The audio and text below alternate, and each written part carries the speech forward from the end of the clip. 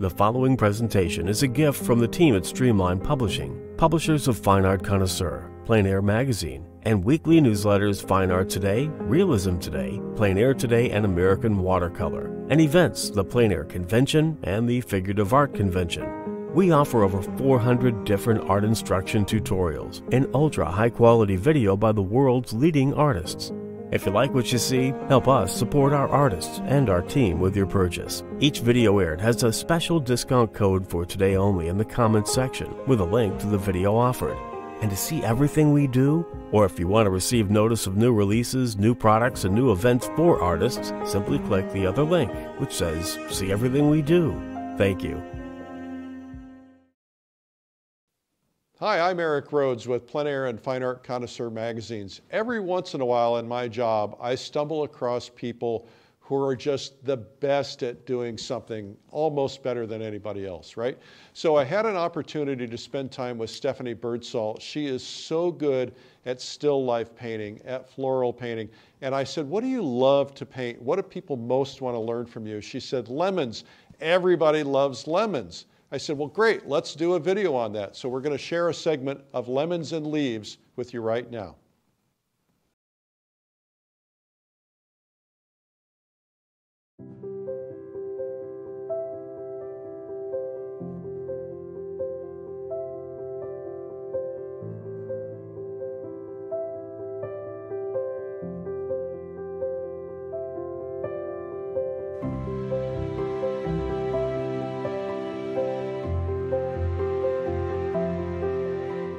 Hi, I'm Stephanie Birdsall, and I'm going to paint lemons for you today and try and explain my concept, what I think about, how I process it.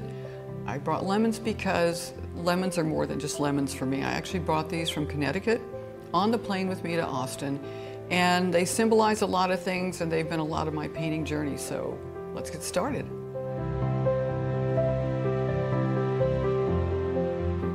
I want to start with showing you how I prepare my canvases, and also I don't have a set way of working. My setups tell me what they want. Sometimes I start with a white canvas that I put a dark background on, and sometimes I start with a dark one which I've pre-treated, which is this.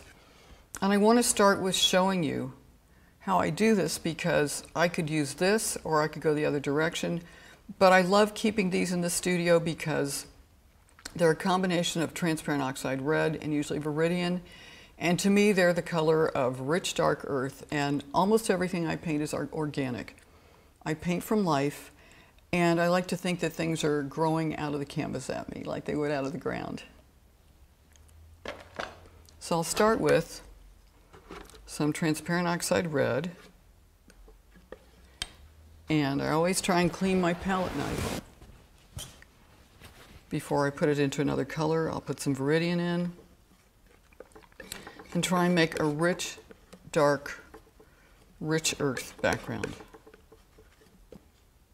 I'm going to add a little more brown to it. I live in New England and we have this wonderful, dark, rich earth, and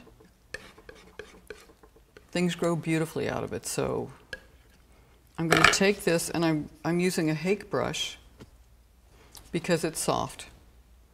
And I'm going to put a little bit of my terps, which is Gamsol, in it. And then I'm going to start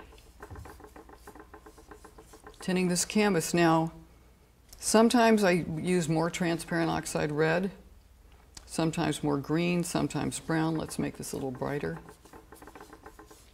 And it's thin.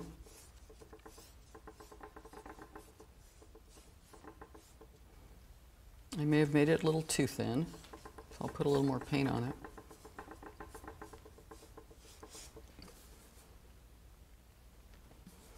I'm going to make it just a little bit heavier. It's a little drippy right now.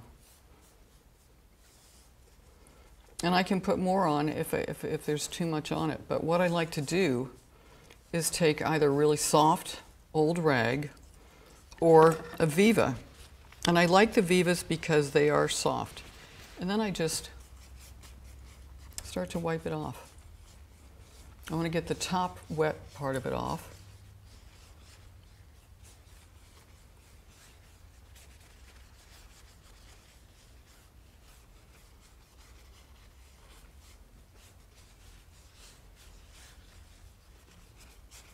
Now I actually want to put a little more color on this one, so I'm going to wipe even more off, and I'll put some more on.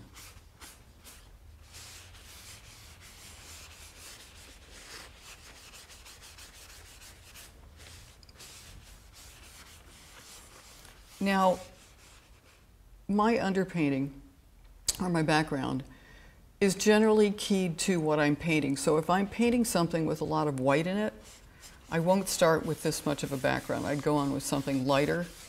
I might not use anything. I might just draw it in a little bit, but I want to go darker with this. So let's put some more on.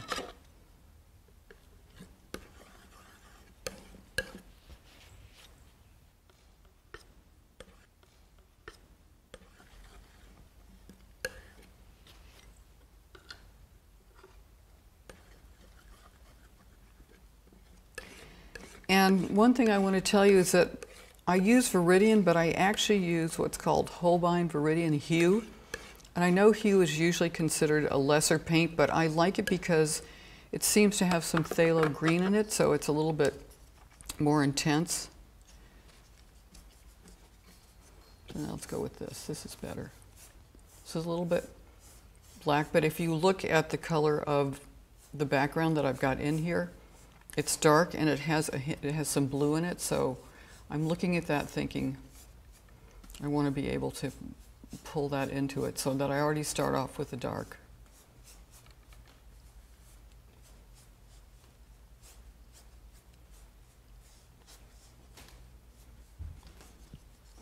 I see a brush here and there.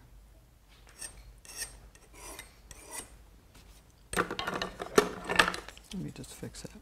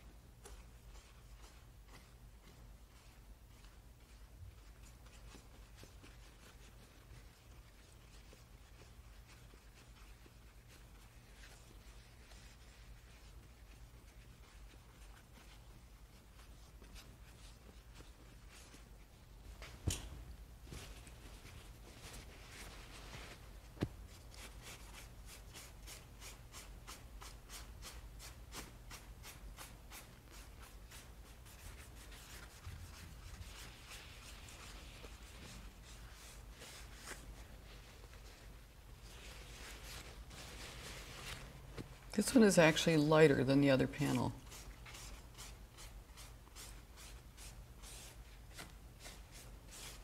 In my studio, I have a number of these with different values. Some are darker than others. Again, some have more brown, some more green, and so I'm kind of ready to go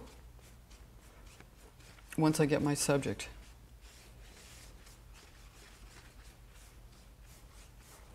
Plus, I love the way they look before you paint them. Like this, I posted one on Facebook because it looked like just a wonderful, rich, soft abstract.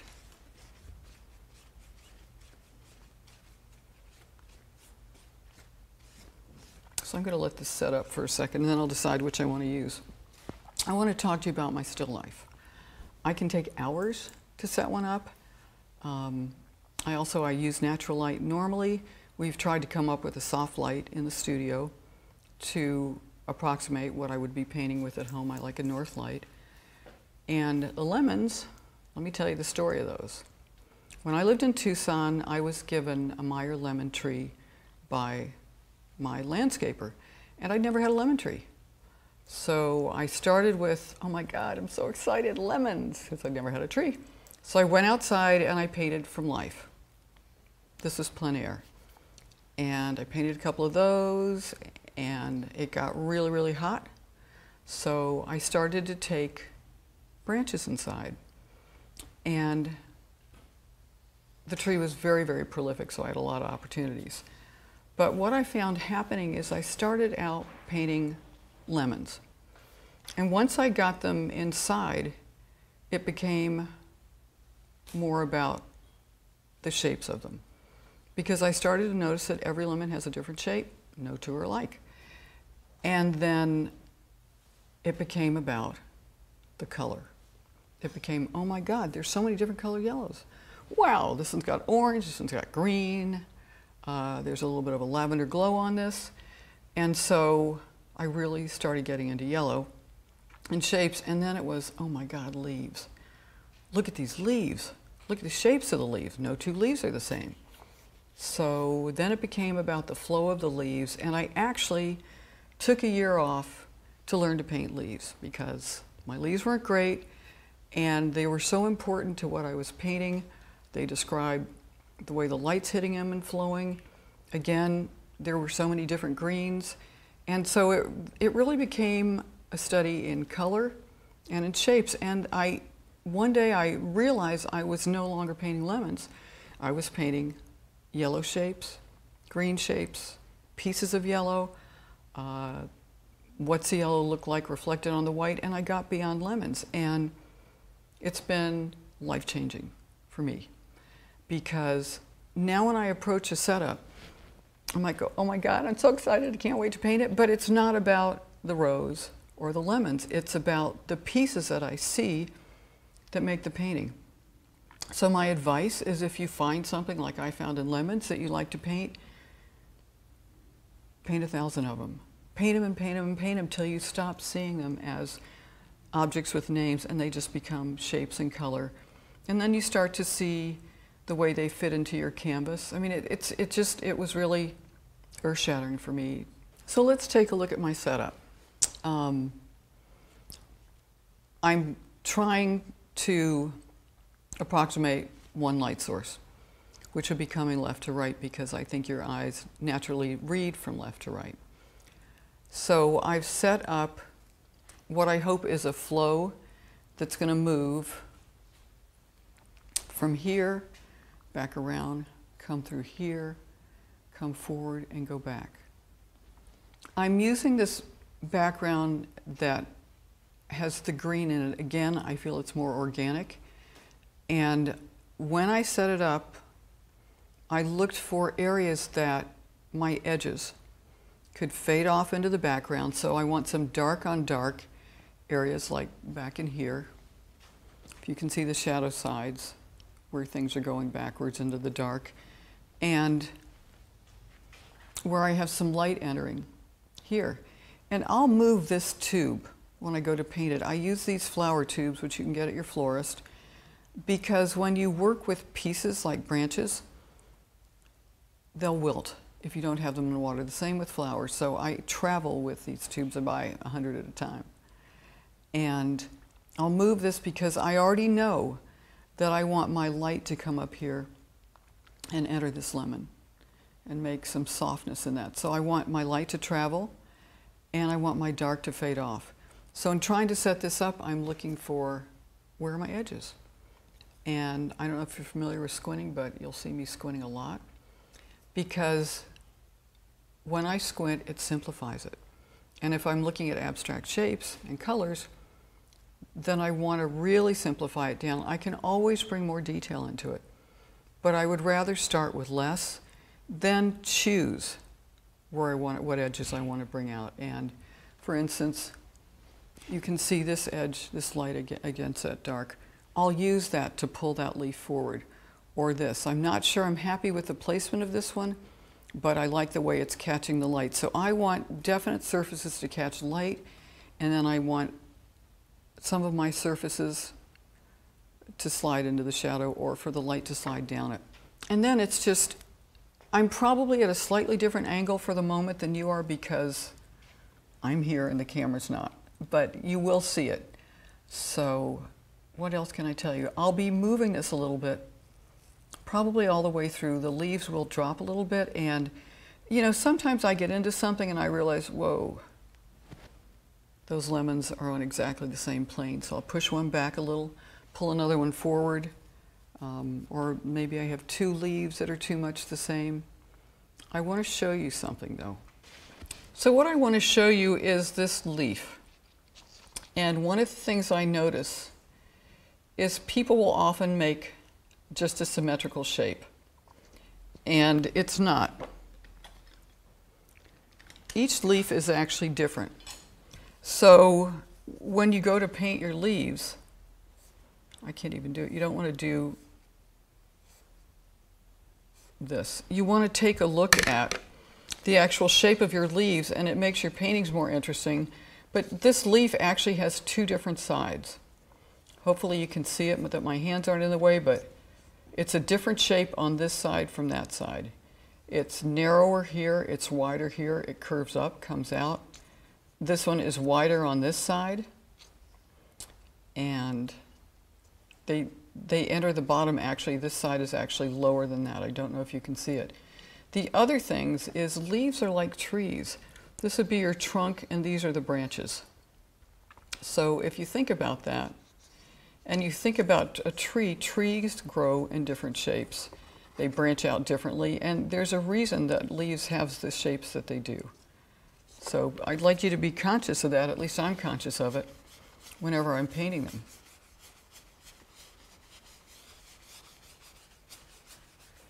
So when I'm looking at my setup, things like this are meaningful to me. You can see how this leaf comes in, curves around. This one seems to have a different shape, definitely on that side. So I want to be conscious of all of that when I'm painting them. I just don't want to put in a symmetrical shape and call it a leaf. So when I'm looking at all these shapes. You know, this is one I'm not sure about right now. I think it will probably move. I definitely want the light on it, but I don't know if I'm completely happy with that. I will play with this probably throughout the still life, but they tend to fall. Sometimes they relax and end up with something much better. And I find that flowers, when I'm painting them, end up turning one way or the other, and so often it's even better than when I started. So let's start this. The other thing I just want to say real quick is, when I set up a painting, I have a concept before I start. It could be about light, it could be about color, it could be value, and yes, all paintings have some of that in it. But for me, very often, because I have a north-facing window, it's about how the light falls, and I love watching the light fall across it. We'll see what happens in here, but when I squint down at this, there's a lot of dark in it. So I asked myself, this is part of how I make a decision of how I want to start my painting. It's hard because I like it. I like them both. It could go either way. I don't have a set formula. I let each setup speak to me. I also have to figure out, I do this a lot, to figure out exactly where I want it on my canvas.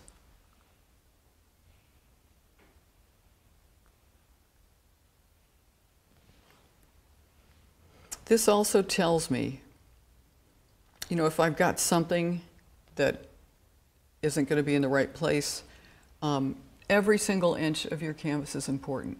So when I look at this, I'm looking at, am I going to have a nice shape in this corner?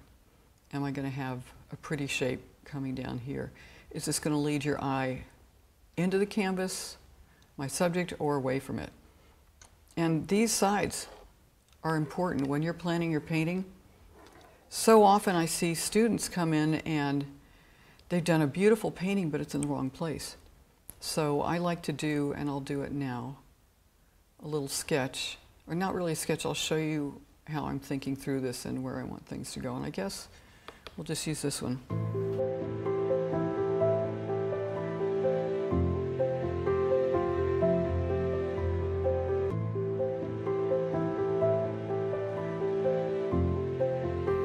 Okay, this is a panel that I made today, the wet one.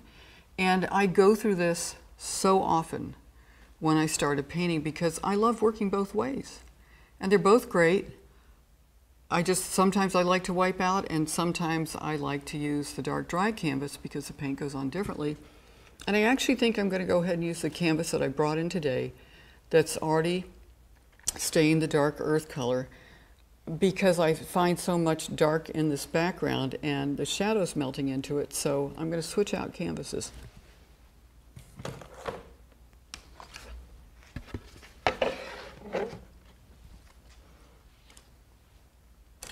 Now before I start, I'm going to make a few convenience colors. Convenience colors are colors that are more of a middle value. If I have something like this and I know I'm going to have whites in it or lighter colors, I like to have some lighter piles to mix from. So I'm going to start with an ultramarine blue and white mixture.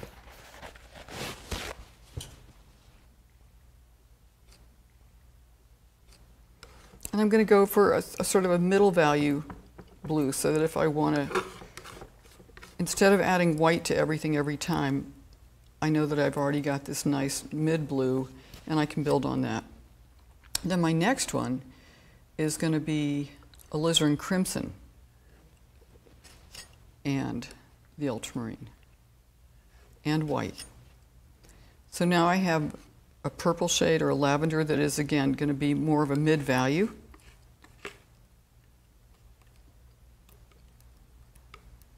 And there are different combinations you can use. Sometimes I use cobalt blue pale and permanent rose.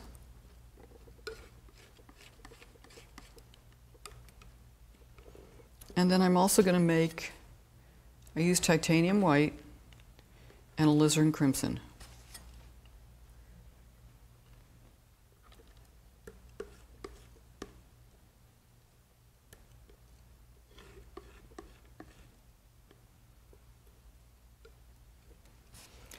Okay, I also like to make a middle value pretty green. So I'm going to use ultramarine blue, which is ultramarine blue deep. And I'm going to use cad yellow to start with, and we'll see what happens.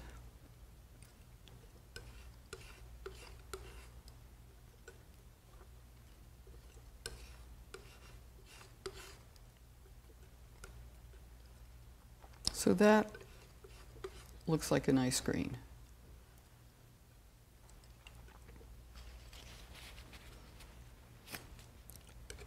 Clean this off and put out a little more transparent oxide red. Okay, so let me tell you what my palette is. Okay, all my paints are Holbein except for my transparent colors, which are Rembrandt. The reason I like the Holbeins is that they are a thicker, dense paint. And I actually flew back from Europe one time and left the paints on my palette. Don't ask me why I didn't clean, but I didn't. They stayed. They went through customs, they went transatlantic flight, and they didn't move. So for me, because of the amount of hiking and packing I do with my paints, I like to do that. I can always thin them down, and I have some walnut oil here, which I might use with a little Gamsol in it if I want to do some glazing or thin out my paints. A lot of times I just use a little bit of Gamsol with my paints. But so we have permanent green light, viridian hue, sap green, ultramarine blue deep, cobalt blue light, titanium white, a cadmium lemon, a cad lemon light, cadmium yellow deep. Those are all Holbeins. This is something called Still de Grain yellow, and it's a Rembrandt. It's very transparent. Yellow ochre pale natural, cadmium orange, cadmium red, terra rosa. These three are Rembrandts. They are transparent oxide yellow, transparent oxide red, transparent oxide brown. This is Winsor Newton permanent rose, and this is Holbein alizarin crimson. This is my basic palette, and if you're familiar with Richard Schmid's Alla Prima, I use the color charts. I've made them, and I use the color charts religiously. The principle is that each chart is predominantly one of the colors on your palette. So potentially it could be cadmium yellow deep, and then you have 5 levels of values, and it will be the cad yellow deep mixed with each of these. The 12 basics wouldn't include the permanent green light or the sap green or the rose or the transparent oxide brown or transparent oxide yellow or Still de Grain. But what I do when I get a new color is I'll take that new color and I'll make a chart and mix it with all of the other colors so that I know what to expect.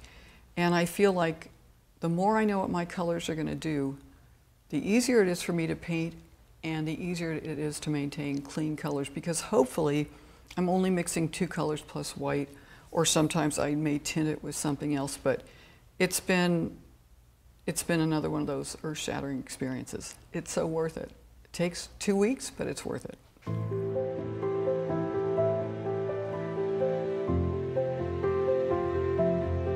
So let's get started. And this is the scariest and kind of the most fun time, because I'm excited about what I'm going to paint. I'm a little scared of it, but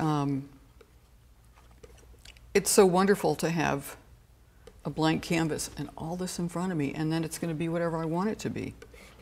I tell my students that, because I say this to myself.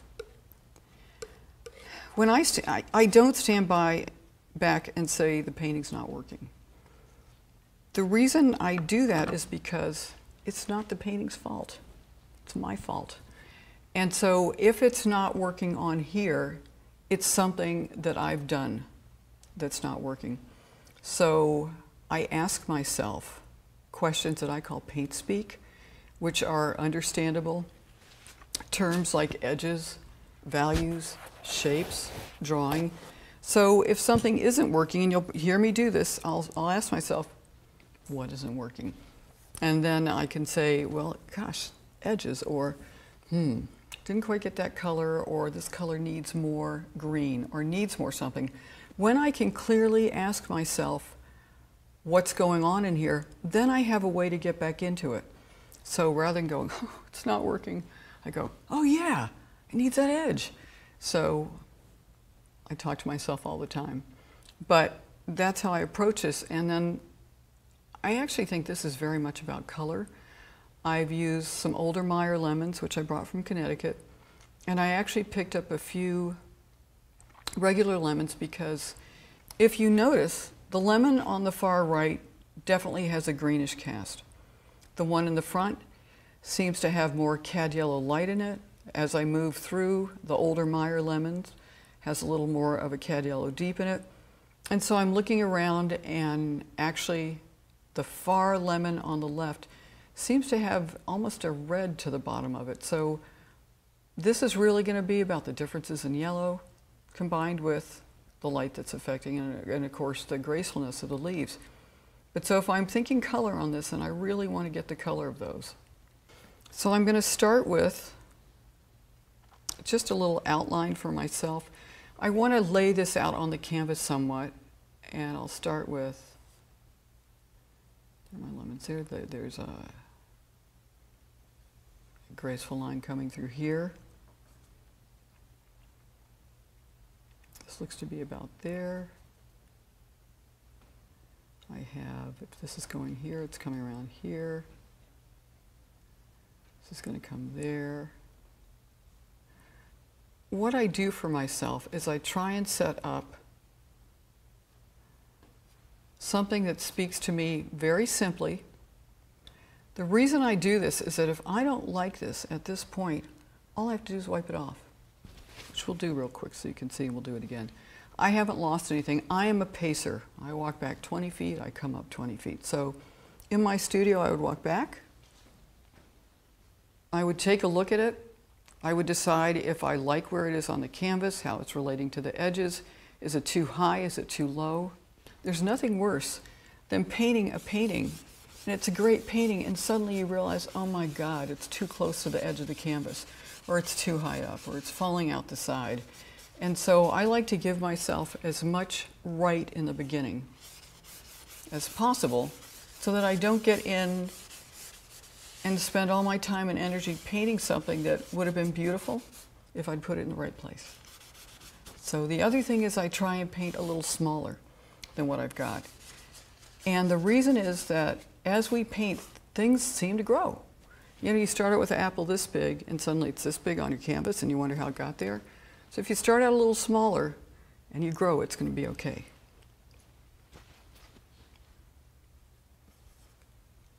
So let's go back in. This also lets me decide my placement. Do I want it high? Do I want it low? This is sort of going all over. So let's go back to, I might even raise it a little this time. Remember, I'm also thinking, what's my shape and what's my lead in from the corner? But I have to leave room for the leaves on the top.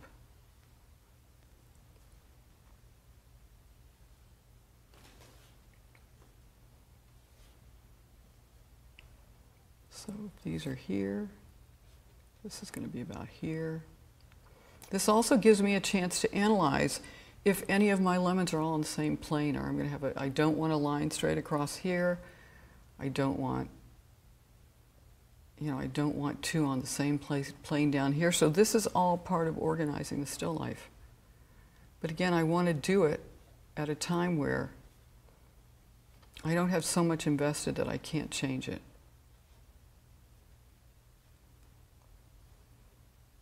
So this is coming up here, up there.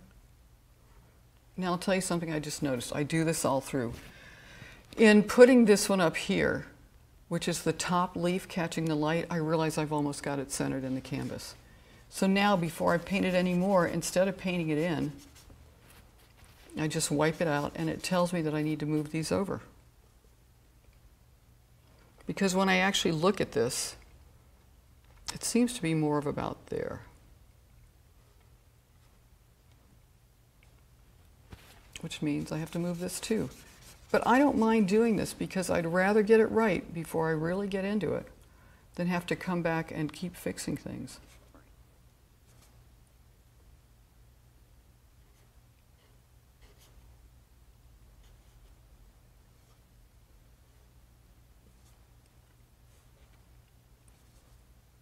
This is coming down.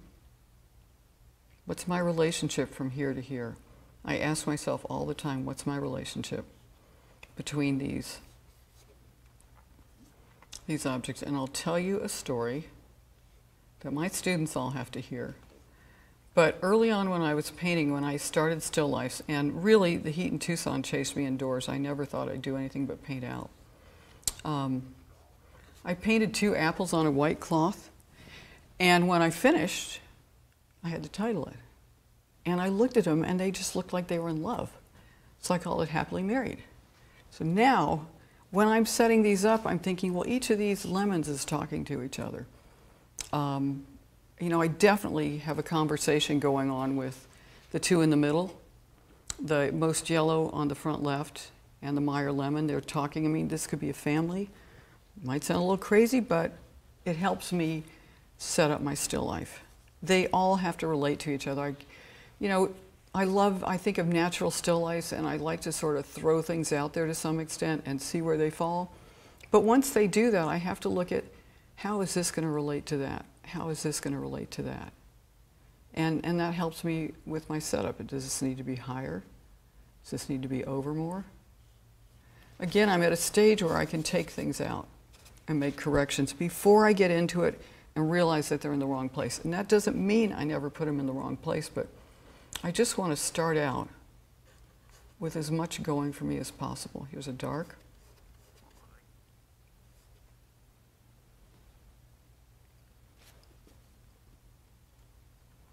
And if that's dark there, this comes up here. This is coming more over here. What's the relationship from this lemon, which I still need to move over to this lemon? It's going here. Another dark in here. And I'll be making corrections because even as I've set this up, I can see the leaves doing some moving. I know it may not look much right now, but in my mind, I'm still organizing this whole canvas. This is here. So what's the shape from here to there to there to there? That's really important to me. How are my shapes relating to each other?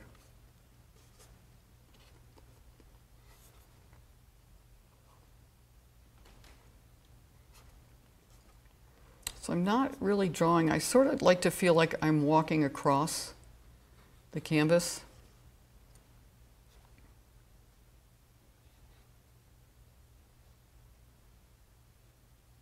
What's this to this?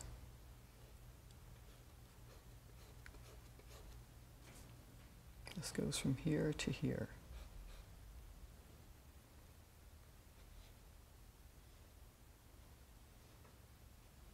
This is coming out, this comes around. And we will move the tube that's in front of this when we get a little farther into it. I just don't want to take my lemons out of the tubes yet. They've come a long way. So I stand back and I just ask myself, is this going to work? Is it too high? Is it too low? This one needs to come down a little here. I'm going to have a dark coming in here. There's going to be an angle coming in here. I'm going to start putting some darks in.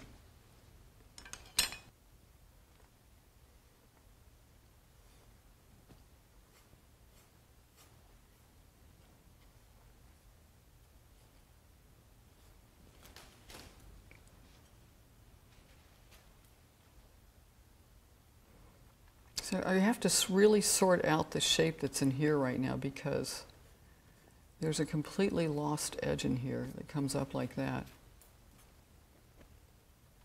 Goes that way. I'm also going to put color notes in because, especially when I work, if I had wiped this out, then I would have light areas that were telling me where the lemons are, but because we're working this way, I want to put some color in. And I feel like I'm pulling it out of the canvas. I mean, I joke about Michelangelo and the slaves, but I feel like the paint's being pulled out.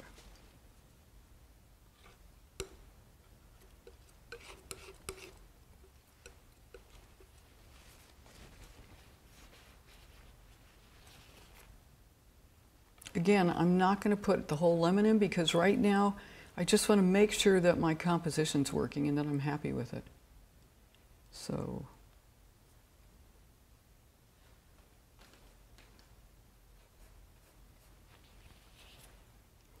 and I am the queen of wiping things out and taking them off. I am not attached to anything that's on here. If it's not right, it's going to go. One of the things I absolutely remember, in fact, the first thing I think I really ever got out of Alla Prima was never knowingly leave anything wrong on your canvas. If you're not familiar with the book Alla Prima by Richard Schmid, it's my Bible. It travels everywhere with me. I read it on the planes. It's in my studio.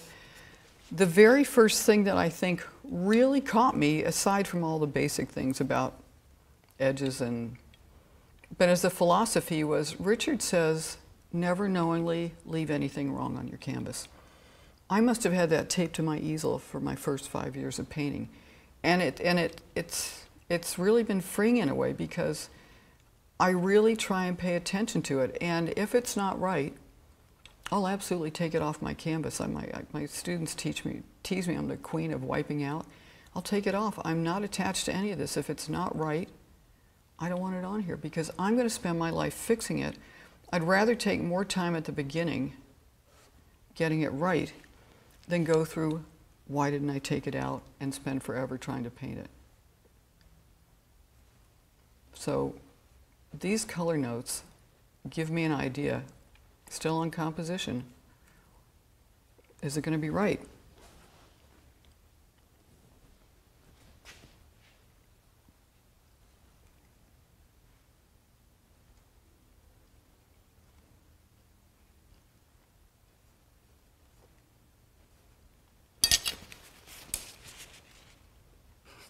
So you have a little play of color going on in here.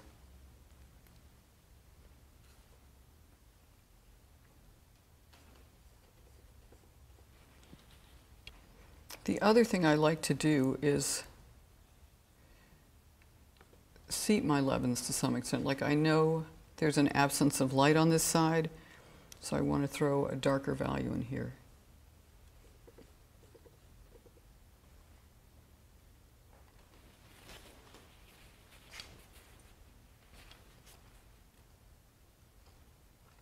I sometimes also lift paint off with a wet brush. I don't want that dark in there.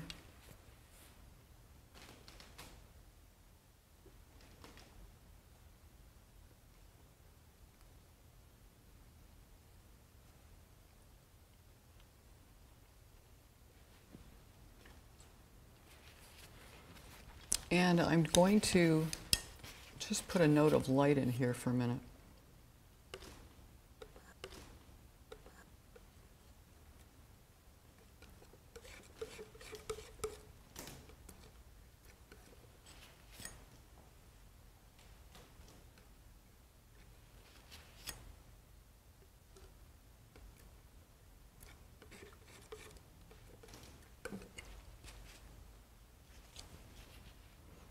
I'm always asking myself, what color is it? What color is it?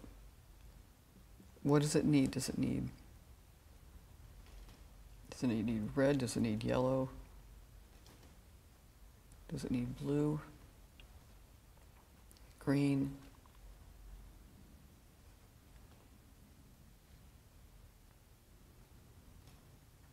This is helping me sort through the craziness that the leaves can be.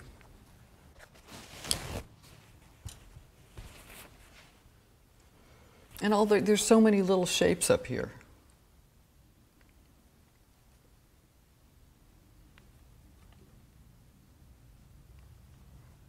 I want to compare these two to each other.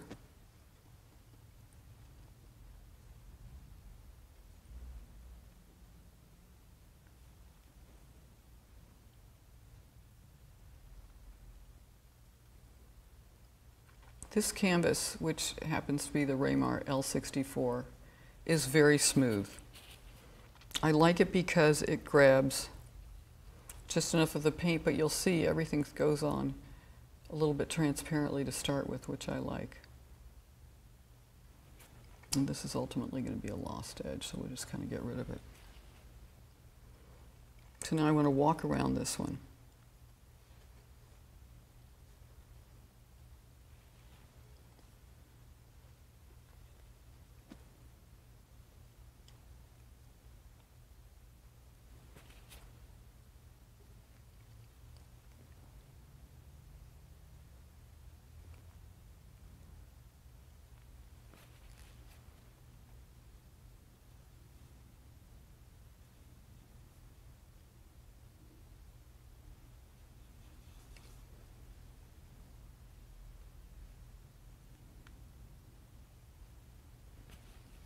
So I'm going to put a couple of pieces of green in.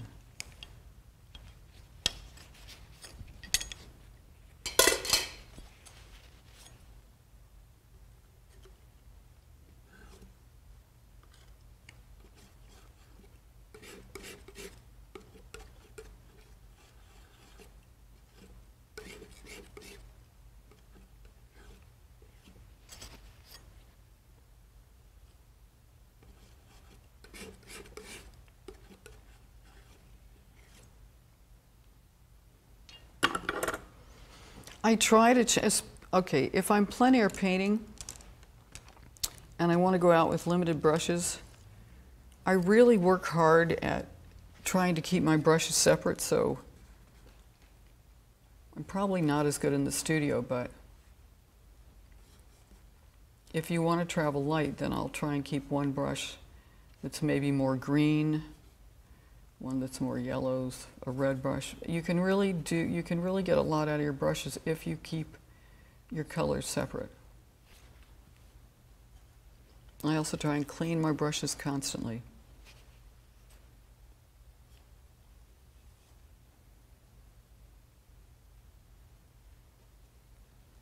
So I need a darker. Dark holds the light. So what I want to do here is get in, oops, that's not dark enough. Get in my dark part of this lemon in the front here.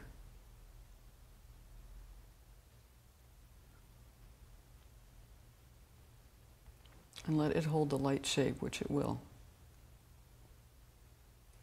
Also, you want to think about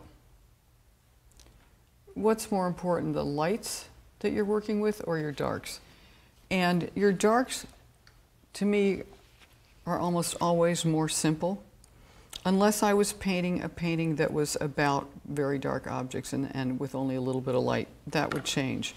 But in something like this that has as much light in it, my emphasis is going to be on what's in the light. That's going to be what captures my eye.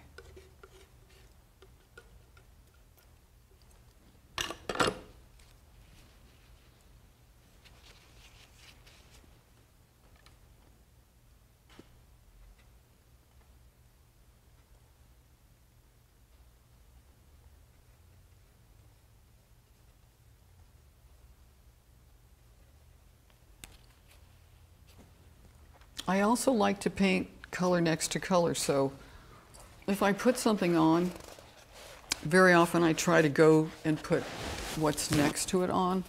So for instance here, I know I've got a piece of light on the table that's reflecting that yellow, so I want to put that in under here. In the meantime, I'm going to take off this dark, because it already told me what I needed to know, so I don't need it now in my setup, but I know this light is going to come into there and vice versa, so I'm just going to make a note with it.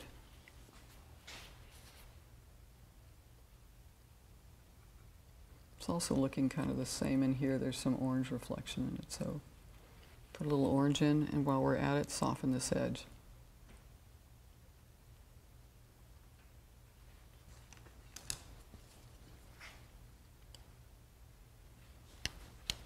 I'm addicted to rosemary brushes. These are long flat ivories, which I do most of my painting with. This is the Series 279. It's a really soft brush, and it's wonderful for just softening edges. It also will get a point, which I'll show you later for making stems. But I have a mixture of so many. I've got evergreens, I've got the extra long filberts, I've got some of the Mundy brushes. I love these brushes. I don't think a girl can have too many brushes or too many paints. It's not diamonds, it's painting equipment.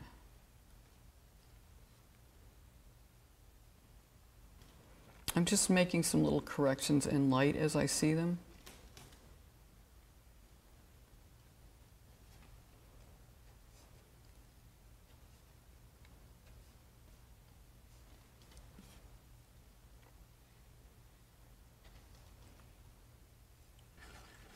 I'm looking for a little darker, warmer green. I can't tell you right now if it's enough, but I'm going to try it.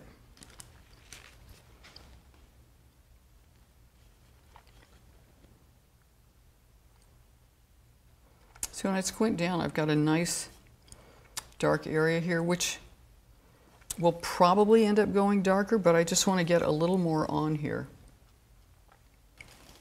of a dark shape.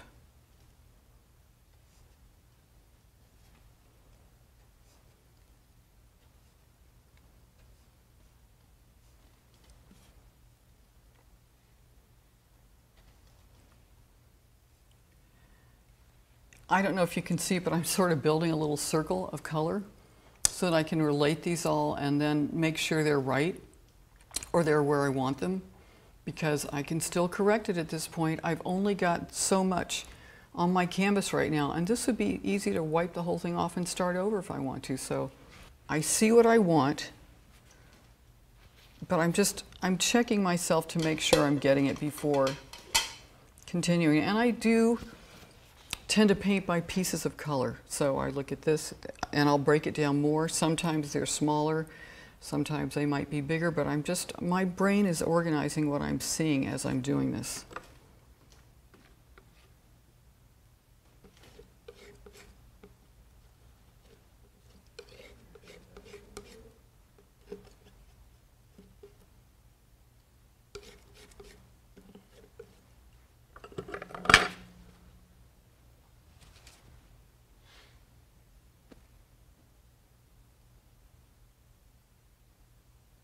So I have to check this level and this level and that one and just make sure it's close. I could at this point, if you can see my setup, the far Meyer lemon, which is the oranger lemon, is very close in height to the lemon that's directly across from it. If I tilt my head, I can see the difference, but these are areas I really have to watch. And these are times that I will get into moving my still life just a little bit so that I don't have a complete, I don't have a flat angle going across. And I was conscious of that when I set it up, but things you don't really know sometimes to actually get into the painting, so I'm not adverse to moving things. There was a point in time where I thought, God, if I don't have it set up perfectly, I can't get started. But now I feel like if I'm close enough, if I have to tweak just a little bit, I obviously do want it right before I start, but again, if you're painting with living things, they move. Flowers more so than lemons, but leaves, they have a mind of their own. So I'm going to put this in, so it is a little bit lower. Oh, and I can see where it comes like right out here to there. So actually, just by looking at the relationship of it to this, it helps me construct, take that off. It helps me start to construct this shape. It's dark.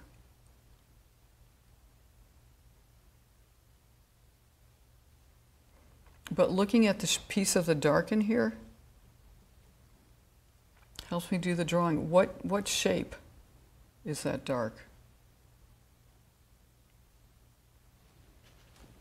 And I'm going to take my brush and I'm going to scrape a little more of that off.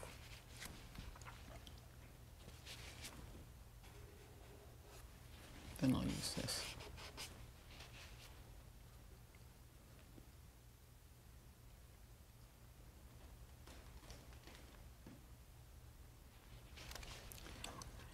So if I do that, I've now got to put in a piece of the dark next to it, and I ask myself what color it is. One of the things I've learned is that as soon as you put one color next to the other color, it changes it, or certainly affects it. So that's why I like to put two together. I know this one's isolated right now, but the tube's there. I know it's going to have a light that's going to reflect up on it. But so now that I've got this in, I kind of have to ask myself, okay, what color is this shadow? I know that these are cool lights, so it's going to be warm, but because of the darkness and the blue-green of the drape, it has a lot of green reflecting into it, so I have to think about what color it is. If I had my color charts right now, I'd hold a chart up and I'd go, is it this or this or this?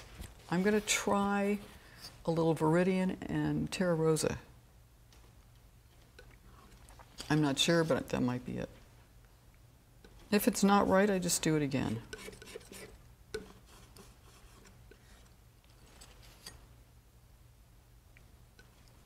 Again, I don't care how long it takes me to get it right. I just ultimately want to get it right. So if I have to mix, take out, keep going, I'm fine with it.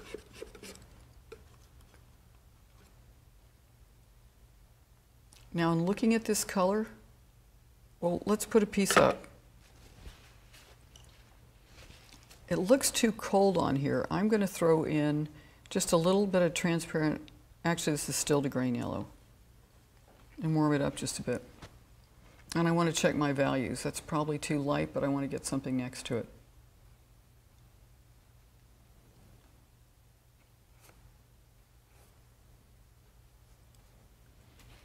This is where this background comes in. It's literally the same value. So having all this dark around it, it helps me get there faster. I know that that is essentially the same value as the board I'm using.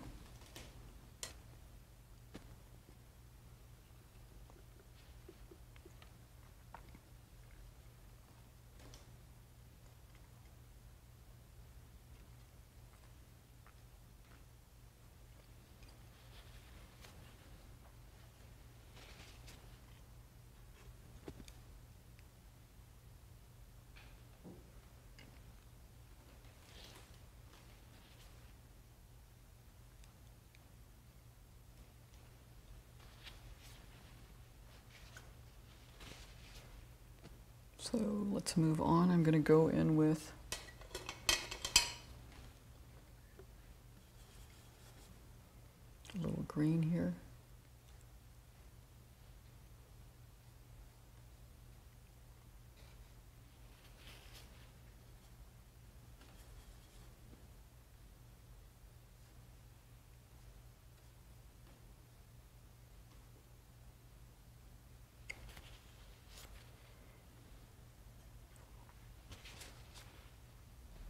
Now I'm going to take some of this off because I think that initial stroke was too big.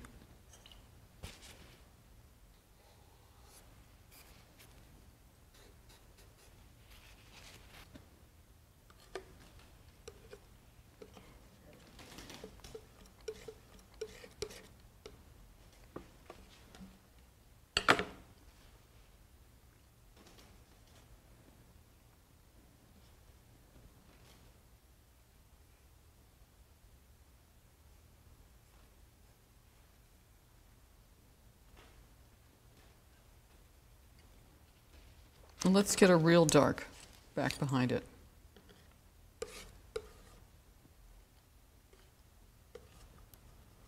Sometimes it's, you know, I try and put in the lightest and the darkest first in values and color, or the brightest. These are all fairly bright, but I need to tell myself that and this area over here are going to be potentially my darkest. But I need to know what I'm doing value-wise. I think that's too light, but let me just try getting a dark in here.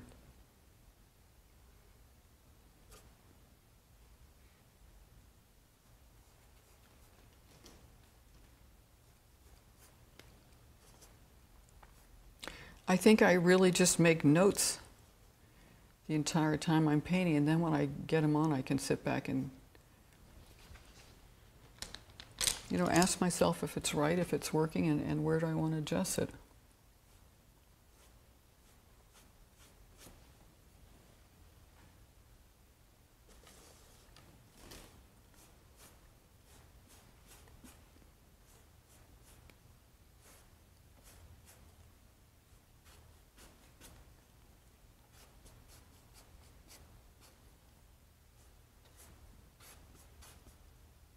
I have to just stand back a minute and look. Okay, immediately I can see that my values are off.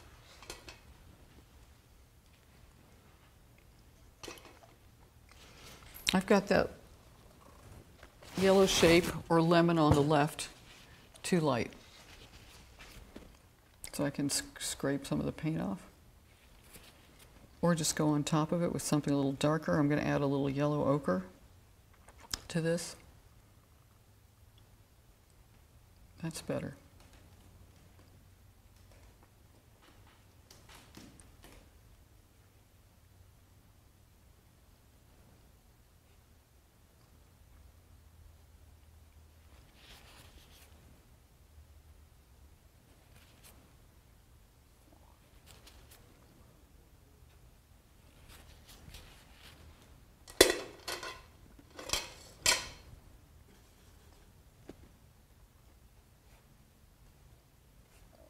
Remember, we're actually still kind of in a setup stage.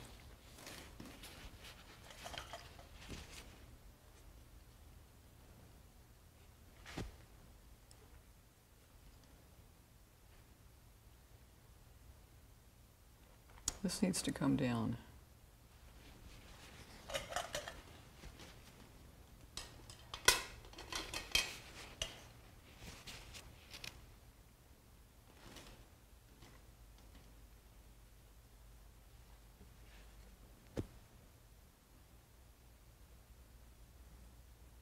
There's a piece of light coming in here.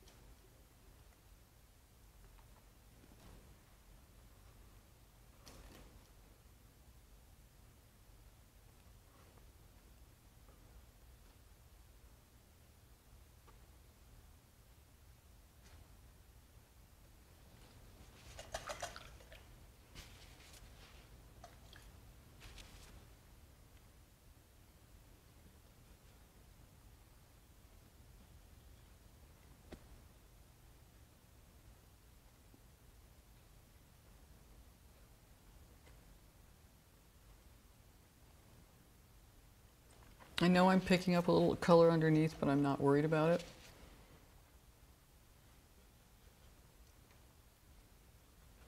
because I can take it out if I need to. But I'm almost using it like a tint right now.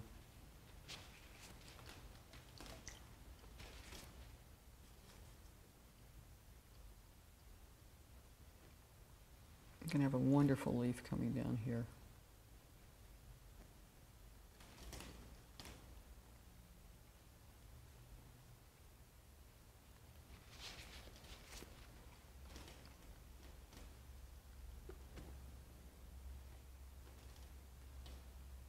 Got a real warm dark in here.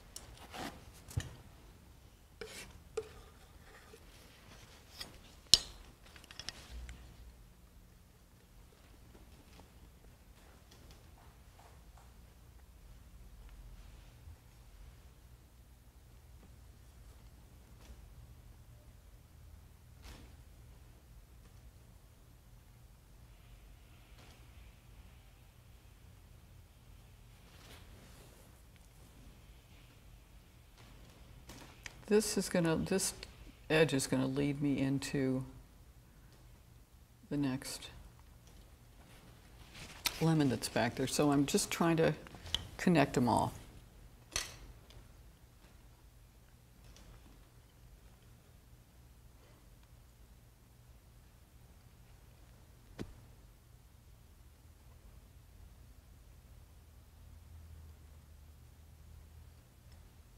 Yellow shape. It's definitely dark. And it's a dark that's being joined to the leaf below, to the leaf below it. So there's a dark shape in here. Probably darker than that.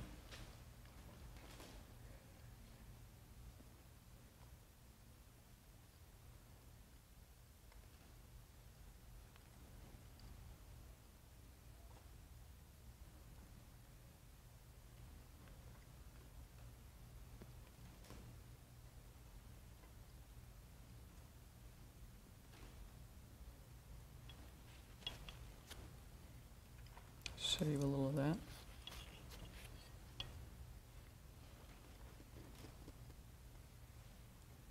Too light.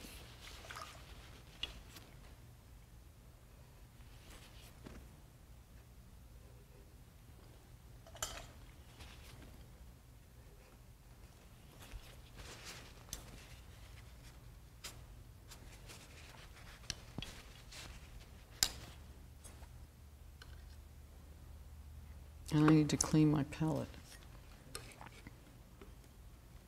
after I do this.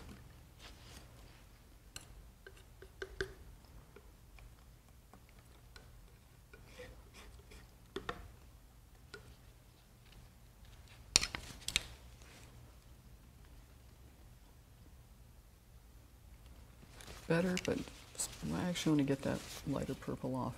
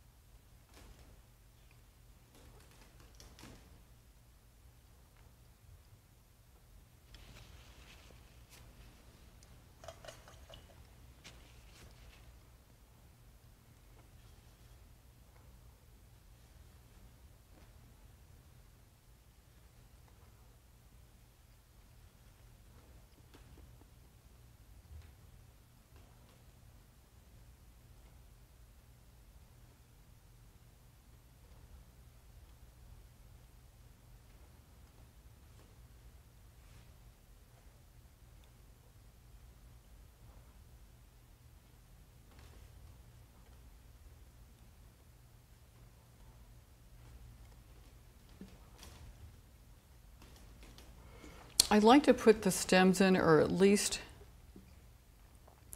notate them somewhere at the beginning, because they're important to your eye and the flow of how your eye moves through the painting. I don't have a lot in this one. I really can't see very many of them, but it helps me.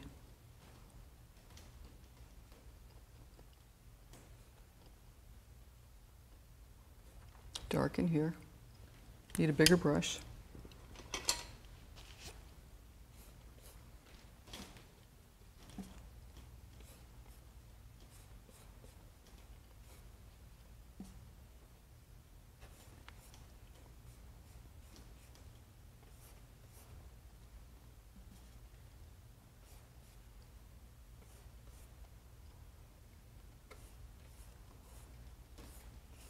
This is thin, what I'm doing right now. I like to keep it transparent when I can. Then in a minute, I have to stand back and look at this again. I just want to put a little piece of color over here. I think this has got to come up now. I noticed that when I stood back last time. Too light.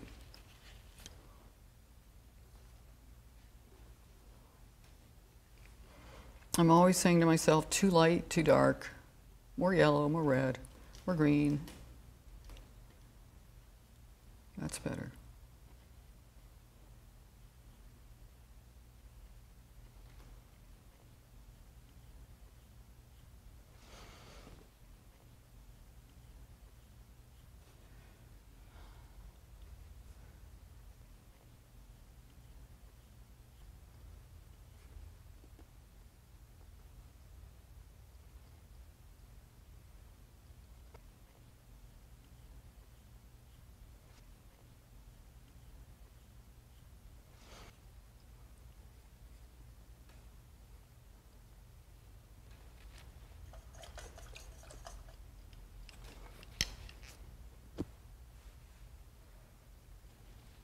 When I stand back, I can see the corrections I need. So I ask myself, what is it that I want to do? When I look at what's in here and I look at what's up there, what is it that I want to change or alter?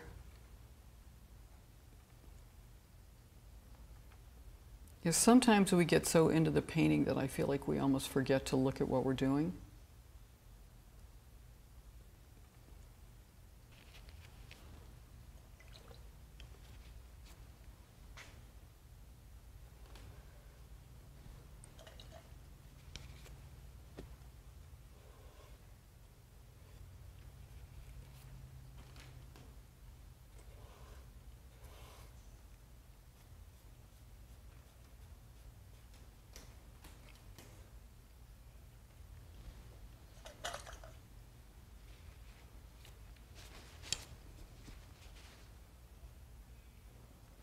And that's why I like to just move things with my brush.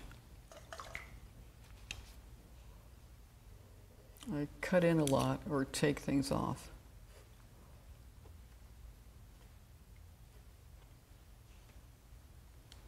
Also, when you get back, you just get much more of an overview. Like when I stood back, this seemed to be too far down in the front, so I'm going to move it up.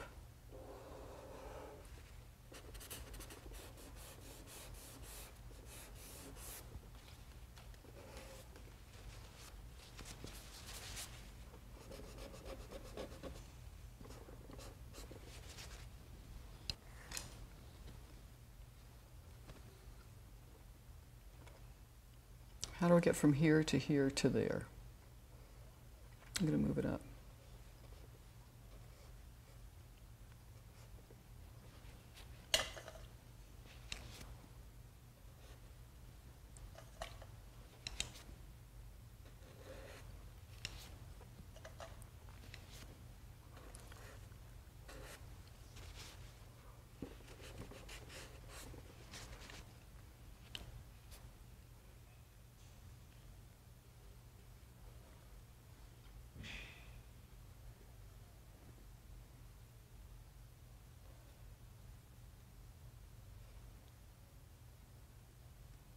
And I just about have to clean my palette.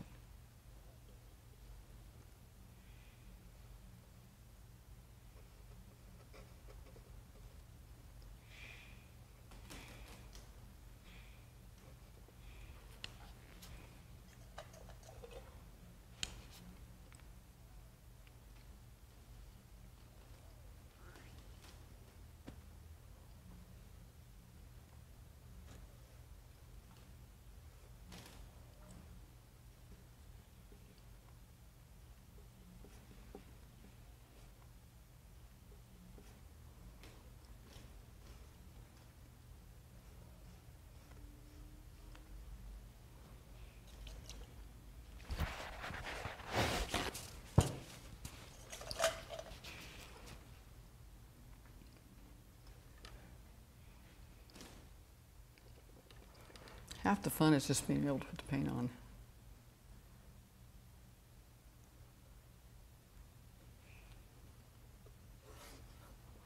So, at least at this point, I can stand back, look at it again, diagnose it again. I actually, though, before I do anything, I really want to get some more dark value on the top here, because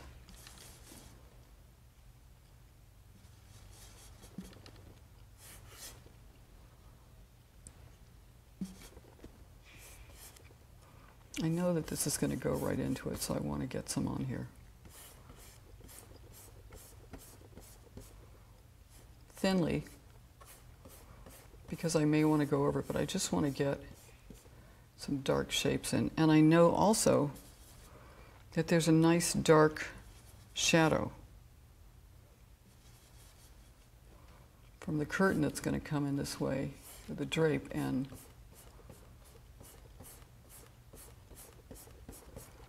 be a directional for your eye.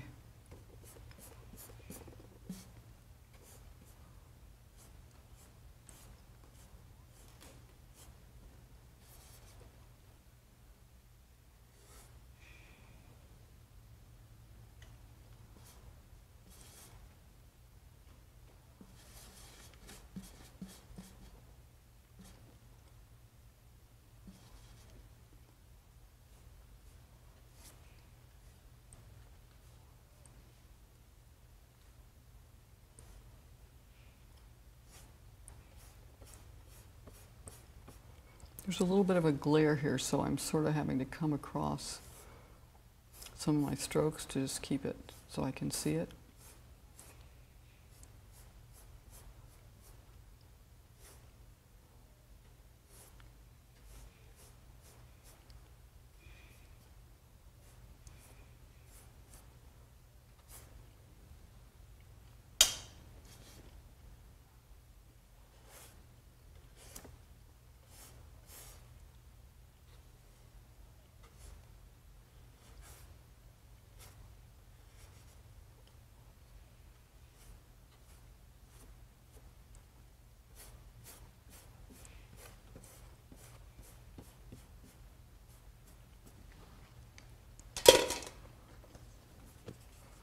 And I want to keep it kind of quiet for now, so I'm just going to simplify it till I know exactly what I want to have go on back there.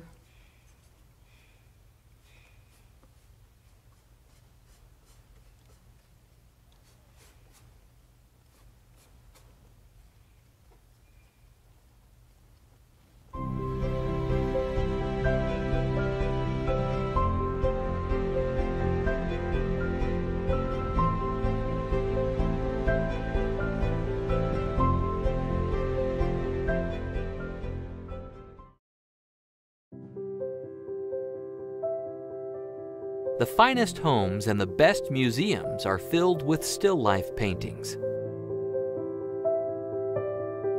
No matter what inspires you to paint, the still life is a great way to grow as a painter by gathering interesting items or fruits or plants to paint from life. Not only does painting a still life help you master light, perspective, and color in a whole new way, the more you do it, the more you'll be able to understand the world around you. With master artist Stephanie Birdsall, Learning to paint great still lifes is a shortcut to becoming a fearless painter. Now, in this all-new video course, she will show you how to create a stunning still life painting, from setting up the scene to make a beautiful composition, to making the final brushstrokes, all using one of her favorite subjects, the lemon. Hi, I'm Stephanie Birdsall. I've just finished filming a new instructional DVD. My subject matter is lemons and leaves because I love lemons and leaves. And I'll walk you through my process of setting up, how I tweak my still life, the problems I run into, the thoughts I have, how I paint, how I walk my way through my painting, and I look forward to sharing it with you. It's been a great experience. In Lemons and Leaves, the natural still life, you'll discover why it's important to create a happy marriage between the objects in your painting and how to make it happen. The steps for figuring out what's wrong when your painting feels off and what to do when you figure it out. Plus, how to create a painting that feels rich and museum quality, something few painters have ever figured out on their own. This master course in painting gives you almost 8 hours of in-depth training that you can return to time and time again. Stephanie Birdsall is in demand by both collectors and serious students alike. And in this training, she'll teach you the exact techniques you can begin using today to paint your own stunning still life compositions. Lemons and Leaves, the natural still life with Stephanie Birdsall, is now available on DVD and streaming video.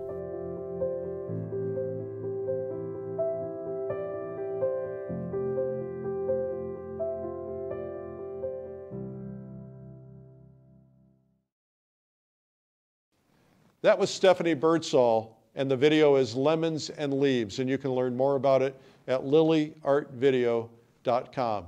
Now let's learn more about Stephanie.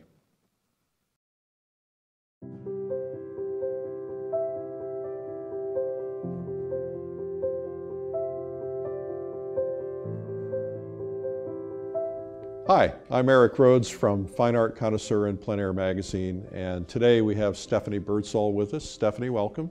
Thank you, Eric. So excited to hear about your career and your background and how you became such a magnificent painter. I'm glad you said that. That's great to hear. Well, I got paid to say it. That's not fair. Okay. So let's start when you were a wee little thing. What happened? How did you become a painter? What were the influences that made you decide you wanted to take up art? I just always knew I was going to be an artist of some sort, whether it was writing, music, or painting. And painting won out. I was one of those kids that sketched, that drew. In high school, I was the best in the class, you know. I just loved it. You can't help it. So did you have natural talent? I think talent's questionable. I think that, you know, you hear that it's 90% work and 10% talent, or 80% work and 20% talent, whatever. I think there's a drive that someone has that wants to be an artist, and it sort of bubbles up inside of you and it propels you. And even when people put it away in my teaching, I very often get people that have raised families or had careers and they're getting back to it. They always had that sense inside that they wanted to be an artist. So I don't think you can get rid of it very easily. I think it kind of comes around. Well, you know, there's this great debate, and I often find that when I'm out painting, somebody will walk up and they'll say, you know, I wish I could do that, but I don't have any talent. And I always try to stop them and say, it's not about talent, it's about process. Yeah.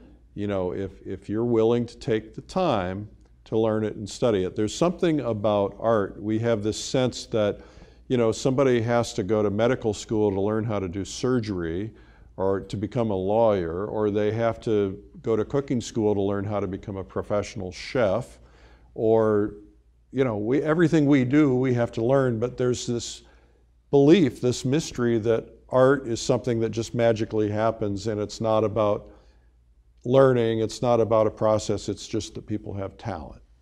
I think people do think it's magic. Yeah. And well, we want them to think that. Of course we do. Well, it is magic. But I think that I think it's work, it's training, it's learning. You can't just do something without being taught it or studying it, whether it's from books, videos, an actual teacher, a school. There are ways to do everything that are more correct, faster, easier. You shortcut your mistakes. So I don't think it's talent. I think it's desire more than talent. I think desire is a better word. And when you desire to know something, then you want to learn it. Yeah, you're passionate about following it up, reading. I don't know about you, but I've been painting for 20 years, and I'm still reading every book I can get my hands on, and watching every video, and attending workshops, and working with people because I want to get better. I hate to tell you, Eric, but I look at the pictures. I do.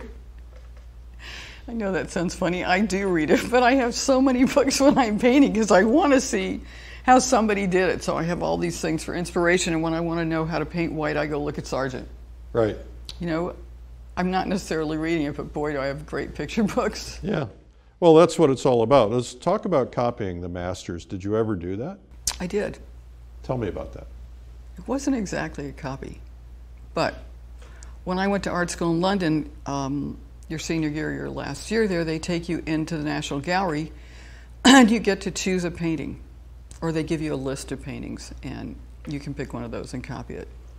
And for whatever reason, I was fascinated by Van Eyck's Marriage of Arnolfini, which is the guy in the fur hat and Van Eyck's in the back of the mirror and the gal is in this green dress and she looks pregnant and there's a little dog. Anyway, the painting is, I think it's 22 inches by 33 inches. So I went in, did some color studies, went back to my school, and did a 5 foot by 8 foot.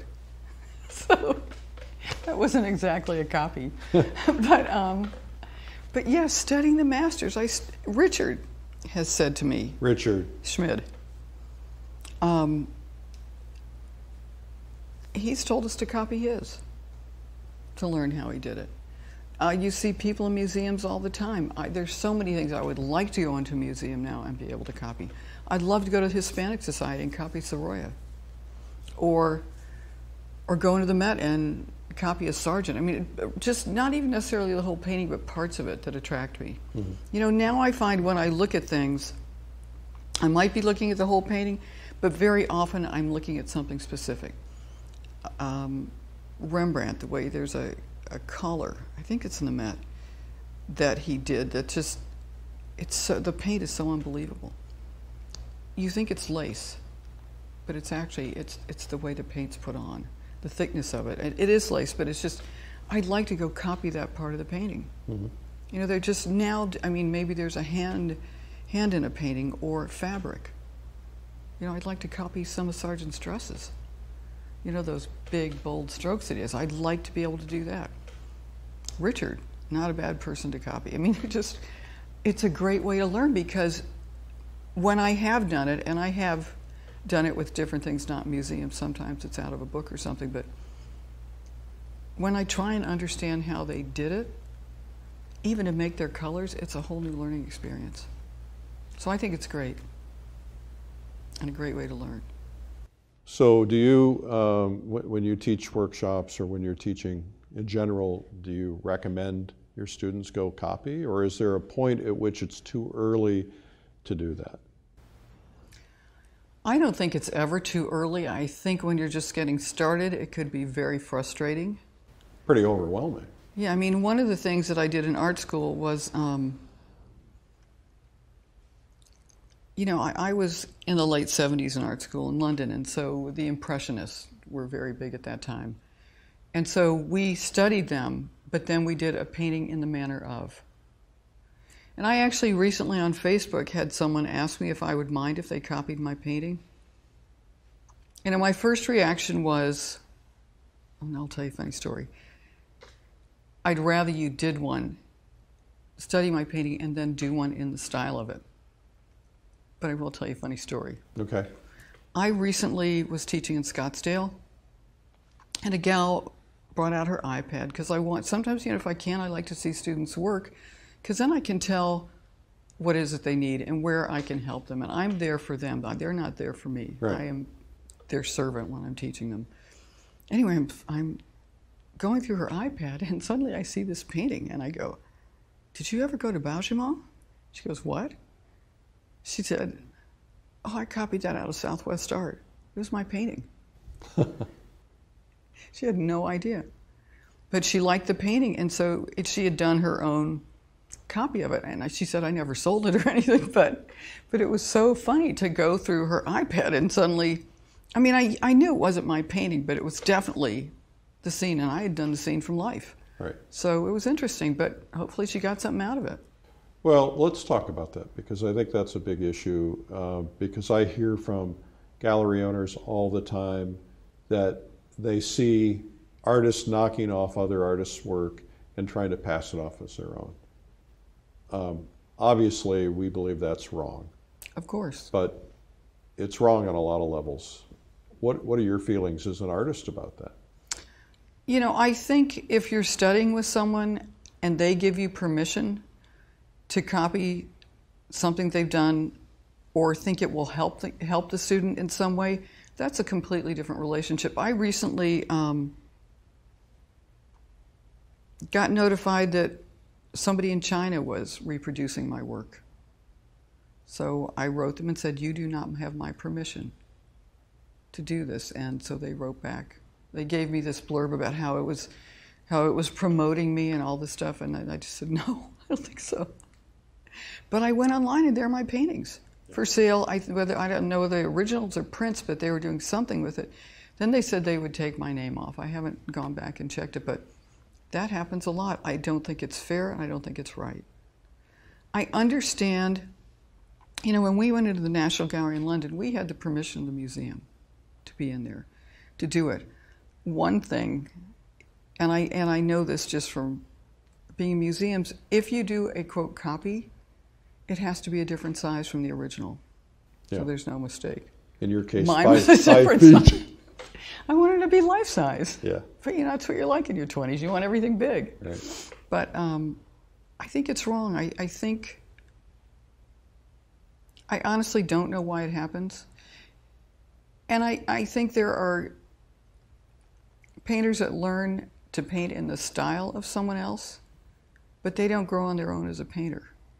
And you can look at who studied with who, and if they're using a part of it, or if they never grew or did anything further. Well, I have been to places, I've flipped through magazines, I've been in galleries, I've taken pictures of paintings, and there have been times when I'd like to have that painting hanging in my house. But it's one thing for me to make a copy of it and pass it off as my own. It's another thing to put a signature on it that has my signature that says after Stephanie Birdsall or inspired by, so that you're getting credit rather. But I think the big issue is that a lot of people are trying to pass it off as their own. Now, I am curious though, because there is this style copying trend that's going on. And it's flattering in one hand, and yet it's copying in another hand. So if it's, let's say, Richard Schmid, who you're good friends with, if Richard breeds 5,000 or 10,000 or 100,000 copycat Richard Schmid painters, doesn't that hurt his work ultimately, especially if somebody becomes very proficient at it? Or is the intent pick up some of what I've taught you so you can learn some technique but develop a style of your own? First of all, nobody can paint like Richard. Of course not. That's a point. No. You know, with Richard, I think Richard is inspirational and informative. I can learn. You can learn from studying his work or watching his DVDs and understand how he does it. I think the great thing about DVDs or videos or watching someone paint is understanding how they're getting where they're going. And I think we all take a little bit from everyone we study with. And then I have to go back to the crux of that is really understanding it. To understand how someone creates something or does something isn't necessarily to paint in their style. It doesn't mean that there might be something that you're taking from it and using it because it works for you, but I think there's a fine line. And really great painters don't paint like anyone else. Right. They've taken the information and they've owned it and they put it back out. Mm-hmm. And there's schools of thought. You know, there's the school of Rembrandt. There are contemporary realists that are out there. There's Bouguereau. There's Richard. There's the Impressionists. You can understand their thought processes and learn from it, but it doesn't mean you're going to do exactly what they did, because the nature of being an individual is that all our paintings are. I mean, no matter what, maybe it's just me, I could not paint a Richard. I'm not saying other people couldn't, but I think in growing as a true artist, you're still searching. You're not going to paint a Richard. You're going to paint an Eric. But ideally, you understand how he got to where he got. You don't want them painting an Eric.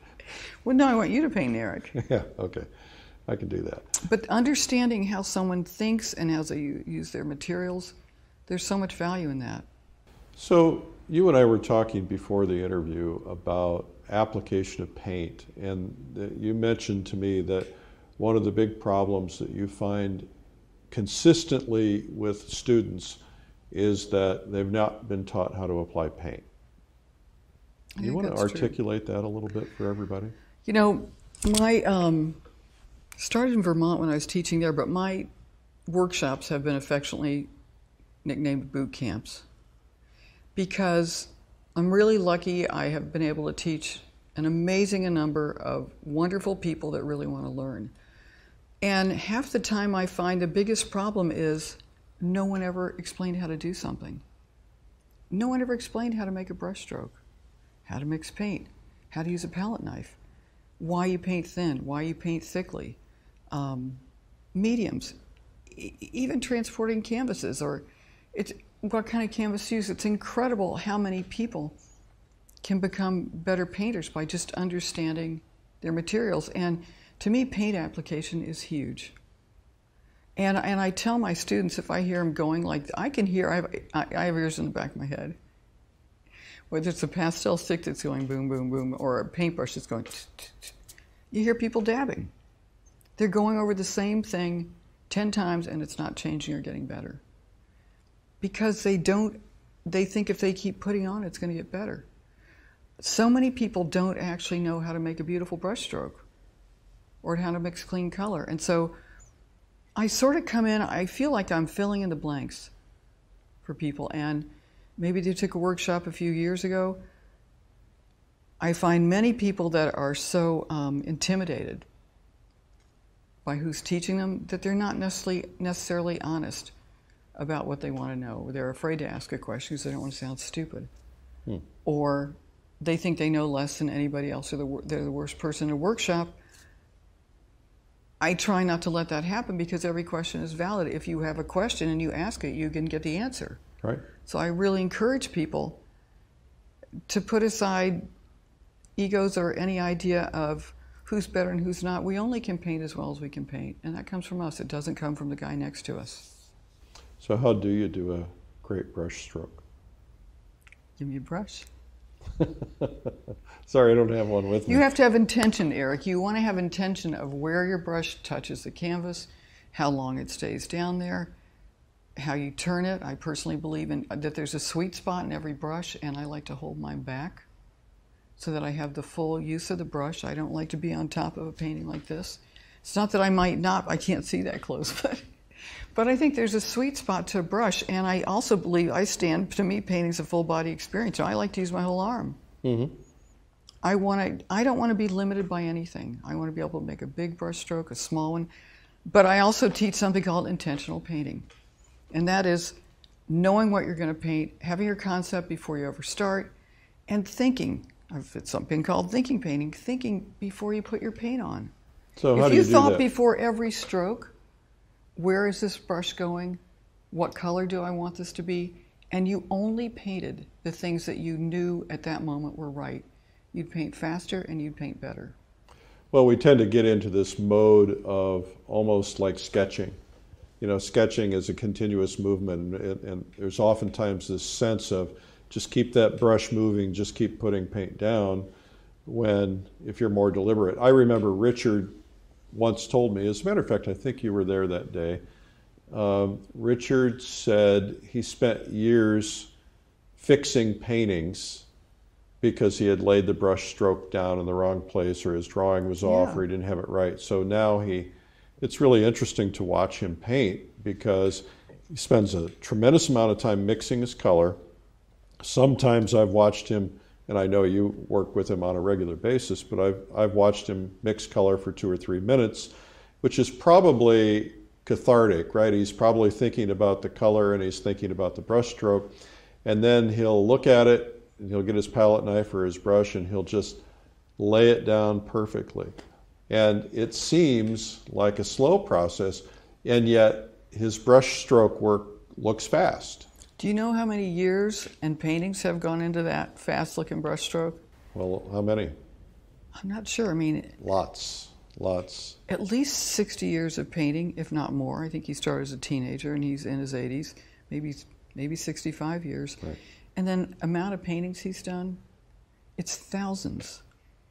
So after thousands of paintings, if you're paying attention to what you're doing, I think you would figure out how to put a brushstroke on. You might not, right.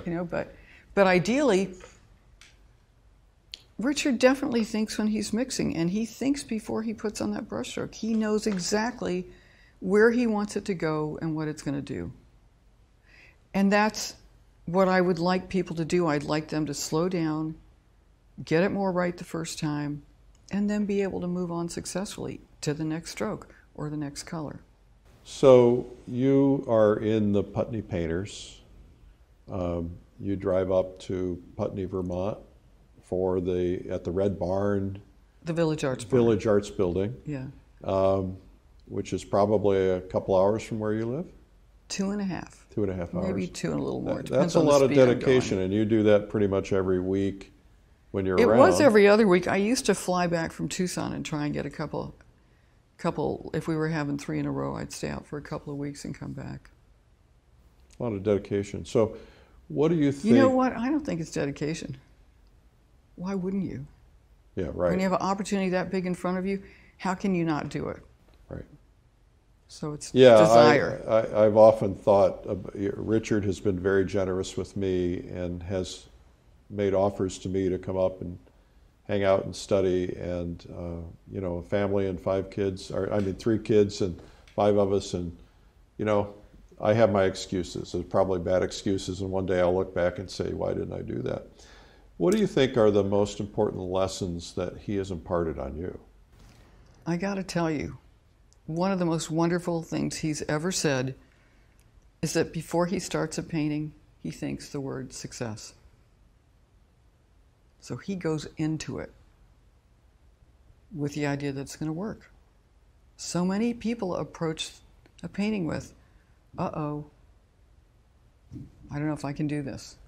I've personally done that, trust me. A lot of times I go, oh my God, I don't know if I can do this.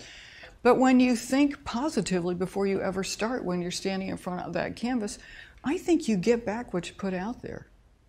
I think if you go in there positively and thoughtfully, you're much more likely to get out what you want instead of throwing yourself at it. And there are times to throw yourself at it. I mean, plein air, when you've got an hour and a half or 2 hours light, you've got to get in there and do it. But that's a different thing from studio painting. Mm-hmm. And that doesn't mean that it's not enthusiastic.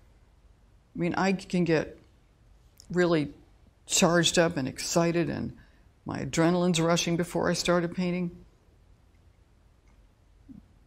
But I'm thinking about it before I'm starting it. I have something I want from that painting. Richard, his kindnesses, his talking, his explaining, his thought process. You talk about color and brushstrokes, and his philosophies they've been very valuable and inspiring. I think the biggest thing about Richard is just an inspiration. You talked about plein air. Love plein air. To our audience who may have never experienced it, what's your best pitch for plein air painting? Plein air, by the way, for those of you who don't know, is basically a French term which means outdoors. And so plein air painting it's actually a term that was given to the Impressionists. Yeah. And it was originally derogatory. Really? I didn't know that.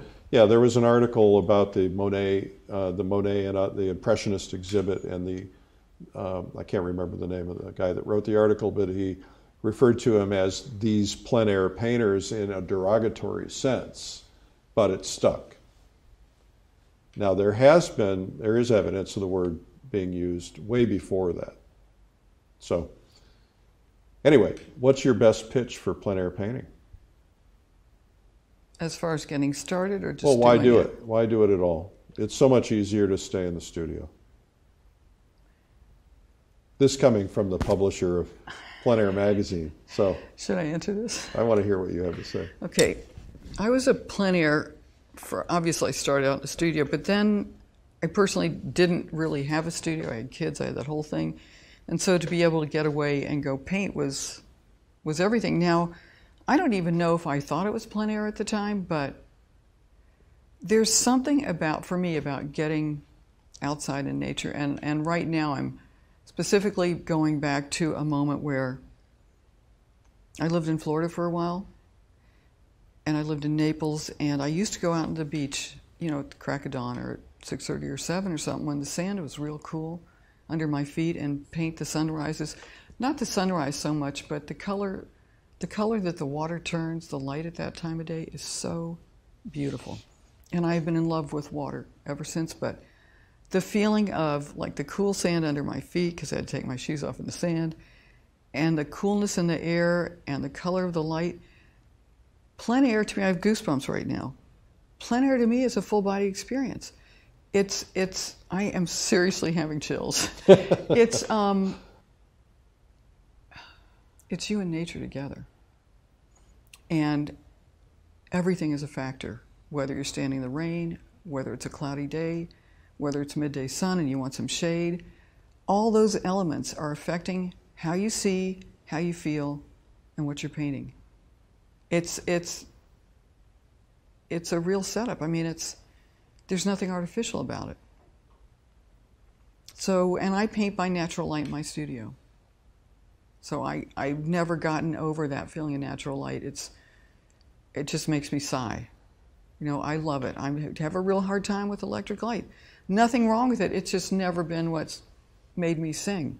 And so that whole plein air light is and natural light is part of what I use in my still lifes inside. Tucson chased me inside, or I probably never would have come in. But I just think the way the air smells, the way it feels, all that, and that I'm an adrenaline junkie. There is nothing I like better than put me outside and know I've only got a little while to do it. It's fresh, it's direct. Some of them work, some of them don't, but you don't really have time to think about it. That's a going for it time. Having said that, I'm really thoughtful about where I'm setting up, and I think about it before I start.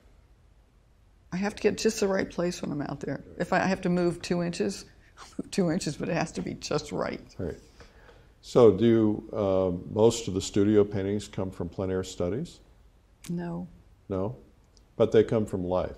They come from life. I have done a few plein air studies and made them into studio paintings. Usually they're commissions. My reaction is so immediate when I'm actually in front of something. I can go back into the studio and tweak a painting, but I haven't yet learned how to get the feeling that I have in my plein air study into another canvas. I think I'm missing something there, and I probably should. But it's so exciting when you're out there. Mm-hmm. But you factor things that you learn out there, or maybe there's something I see that I like that I want to take into something else. But chances are I'll find a different situation to paint it in. Do you ever paint from photographs? Not really. Because? Nothing wrong with it. All right. Okay. First of all, if I'm going to paint from a photograph, I'm probably going to have started something plein air.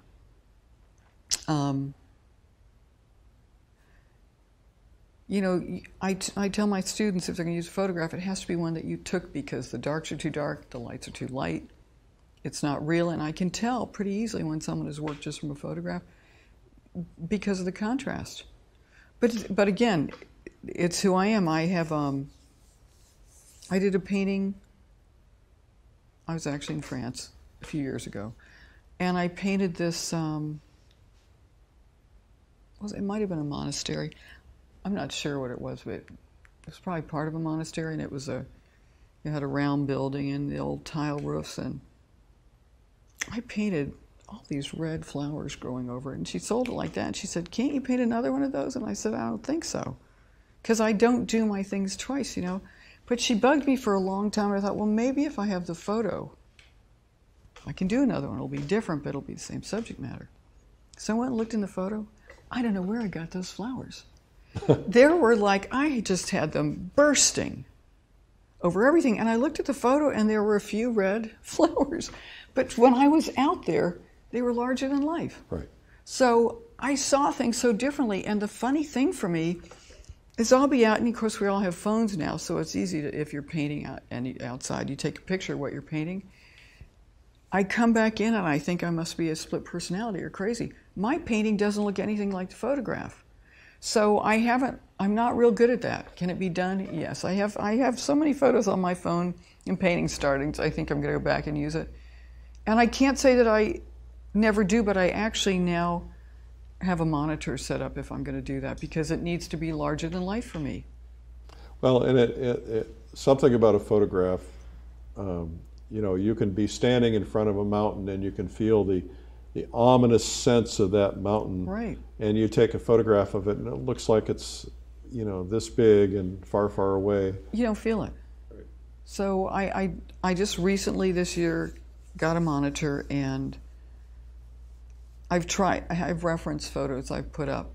I'm not, they've been for florals or maybe a Venice scene or something, but I'm not going to copy the flower in it, but I want to see maybe what was happening with the light. I can tell you this much: the lights are all too light in them, and the darks are all too dark. So it wouldn't work for me to paint from that anyway, but I'll be looking for a shape or an edge or something to see if I can find it in there if I'm stuck in the painting. Or I just put one up that I started last summer to try and find the inspiration. It's so funny. I started out knowing me and how I paint things that don't look like anything else. I put this image up on my monitor, and I kept thinking, where on earth did I get this painting out of that image? And I had to actually think back to where I was when I painted it. And I know this painting really well because I was actually in Rome at the time, and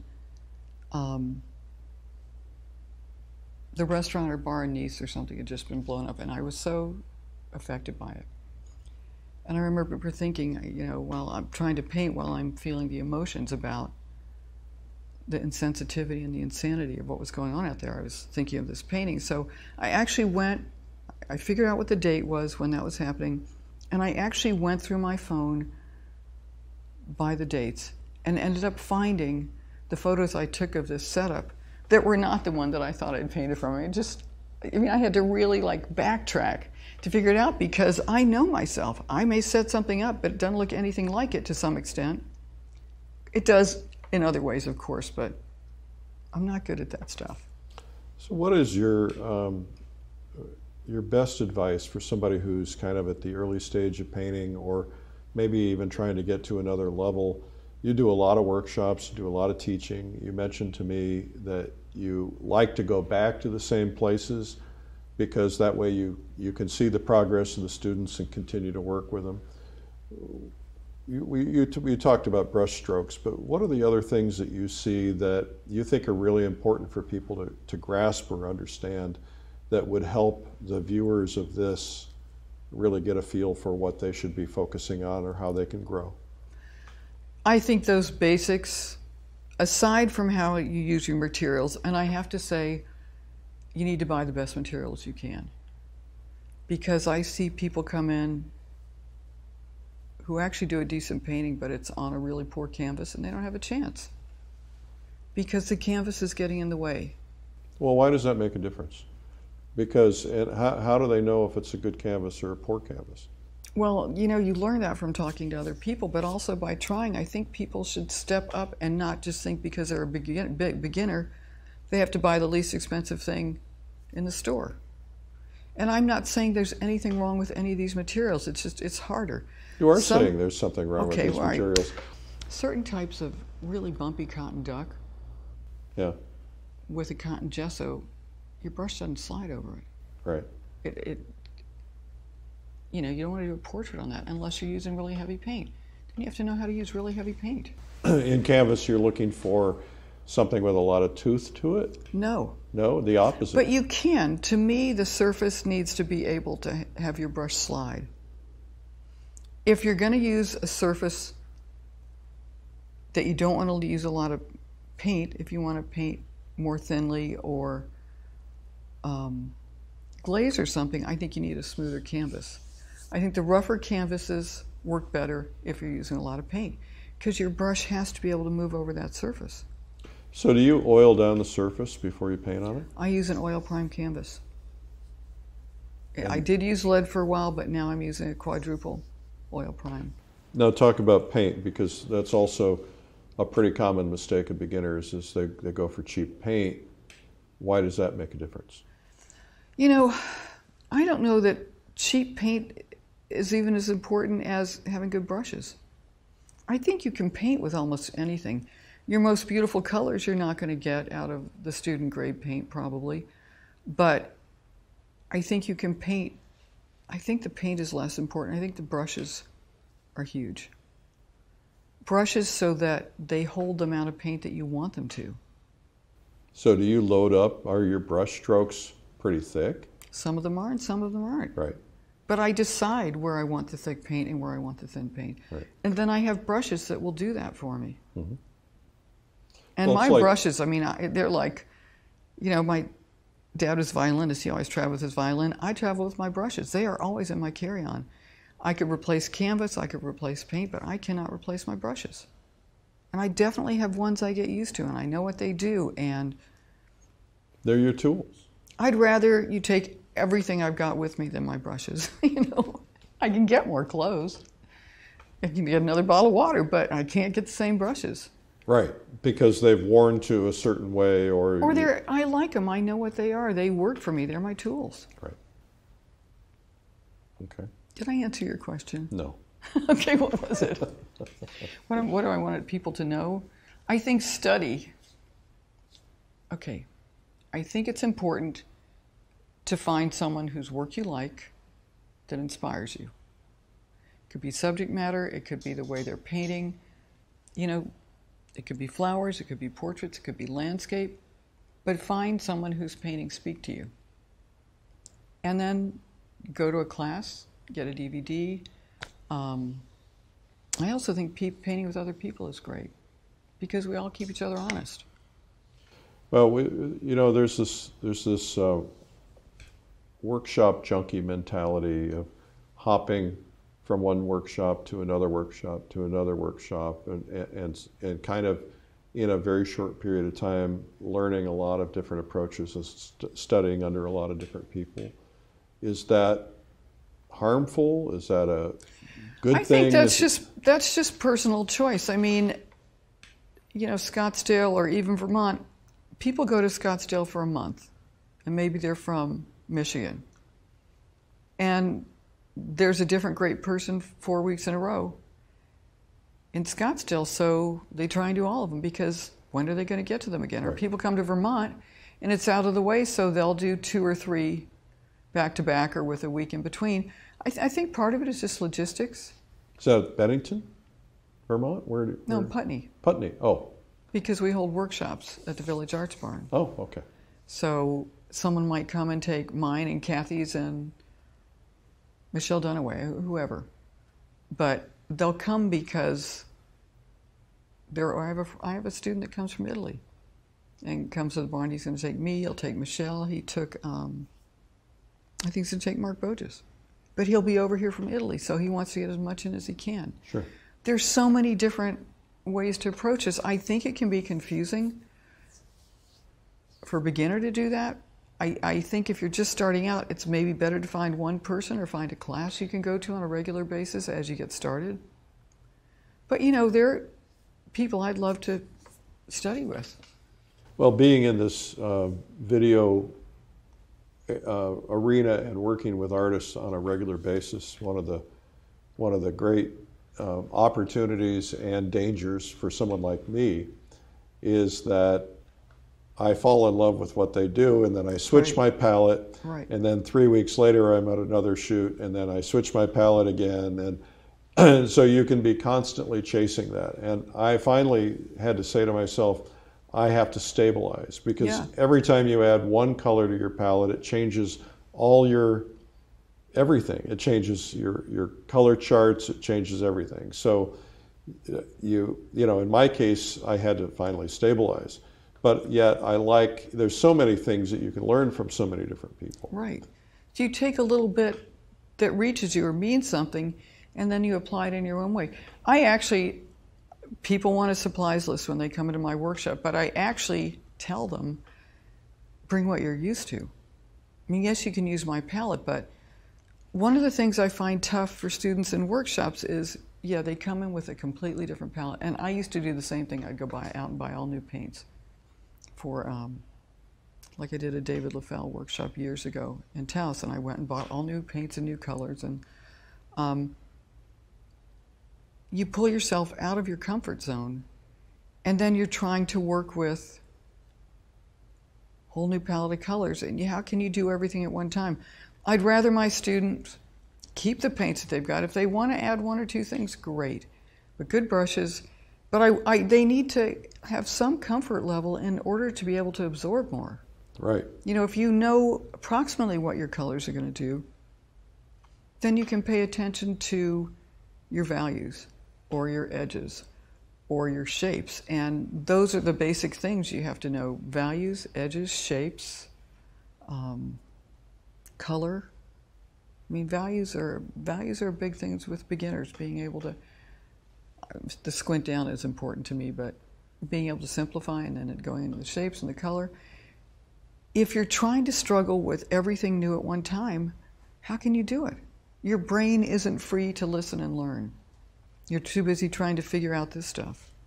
Do you do value studies, or do you ask your students to do value studies? You're painting with basically a black and white or a brown and white? Depending on the situation, yes. Yeah. You have mentioned, while we've been talking today, you mentioned you lived in Tucson, in Florida. You said something about painting I think you said painting in Venice. You move around a lot. Is the FBI chasing you? Yeah, no. I love travel. I love the excitement. I have to say this, though, I am drawn by where I'm going to paint. Like, I probably won't go somewhere if I can't paint there. Mm-hmm.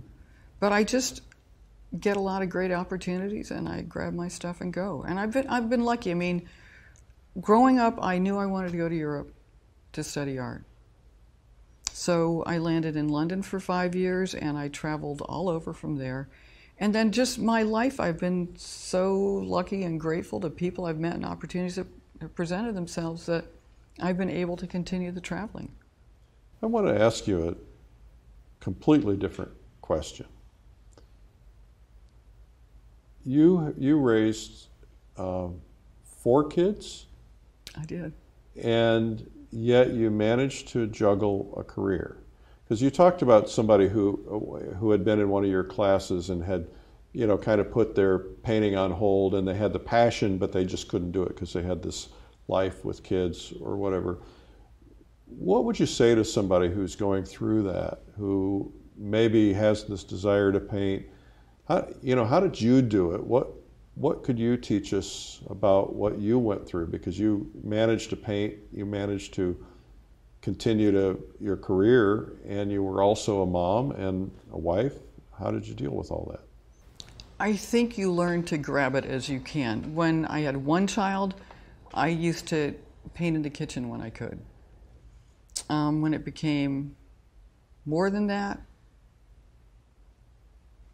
I would draw, take a sketchbook with me, paint when I could. I mean, somehow I always found a way to get a little time. Not every day. It doesn't have to be every day, but I really feel that, first of all, once you decide that you want to be an artist and you want to paint or sculpt or draw any of the two-dimensional, your vision changes. You realize that when you look at color, the shadow on the snow has blue in it. And there's like this vision miracle that happens to us. Once we start mixing our own colors, or if you've ever sculpted and then you start to look at people's heads, you can't help yourself. You're analyzing all the time. I don't think you ever lose that. I feel that I did go years without painting, but I feel like I grew in those years because I was still observing. And I was still looking at other people's paintings, whether it was in a gallery or in a museum. You never stop learning, because I think your mind starts to analyze and digest. And then when you can go back to it, full-time, I mean, of course, I drew my kids at times, did some horrible paintings of them, you know. Did some nice pastels with my daughter when she was little on the beach. But you don't lose that. Again, I think it's a part of us. And if we honor it, it doesn't go away. And so, okay, so you have to take off from it for 10 or 15 or even 20 years. It doesn't mean it's not still there. It just means that you're so grateful when you get this opportunity that, to me, you learn that much faster. Because then you're really driven and you want it now. So, last question. Maybe. Best total piece of advice for somebody who's pursuing painting? As Nike would say, do it. I mean it, you just have to do it. Eric, you can't let anything get in your way. You just have to do it. Whenever you can, as much as you can, and as conscious as you can. Thank you. You're welcome. This has been wonderful. I enjoyed it. Those lemons really look realistic to me. She's so good at it. That was Stephanie Birdsall. The video is called Lemons and Leaves, and you can learn more about it at lilyartvideo.com. I'm Eric Rhodes. Remember, take advantage of this time and learn something new. Grow as an artist. We'll see you.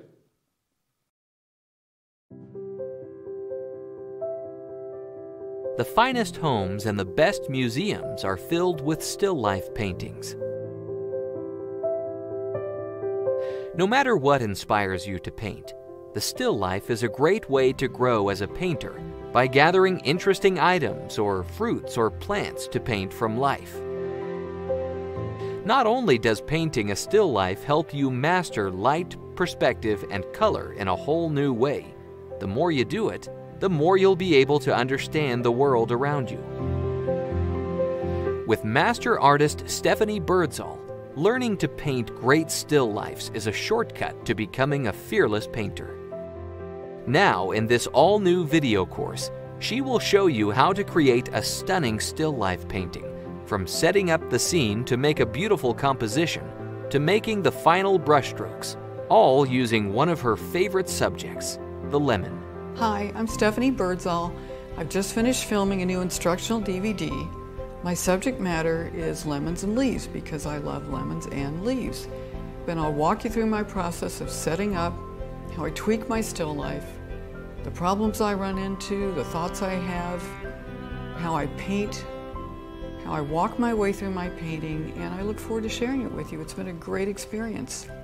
In Lemons and Leaves, the natural still life, you'll discover why it's important to create a happy marriage between the objects in your painting and how to make it happen. The steps for figuring out what's wrong when your painting feels off and what to do when you figure it out. Plus, how to create a painting that feels rich and museum quality, something few painters have ever figured out on their own. This master course in painting gives you almost 8 hours of in-depth training that you can return to time and time again. Stephanie Birdsall is in demand by both collectors and serious students alike. And in this training, she'll teach you the exact techniques you can begin using today to paint your own stunning still life compositions.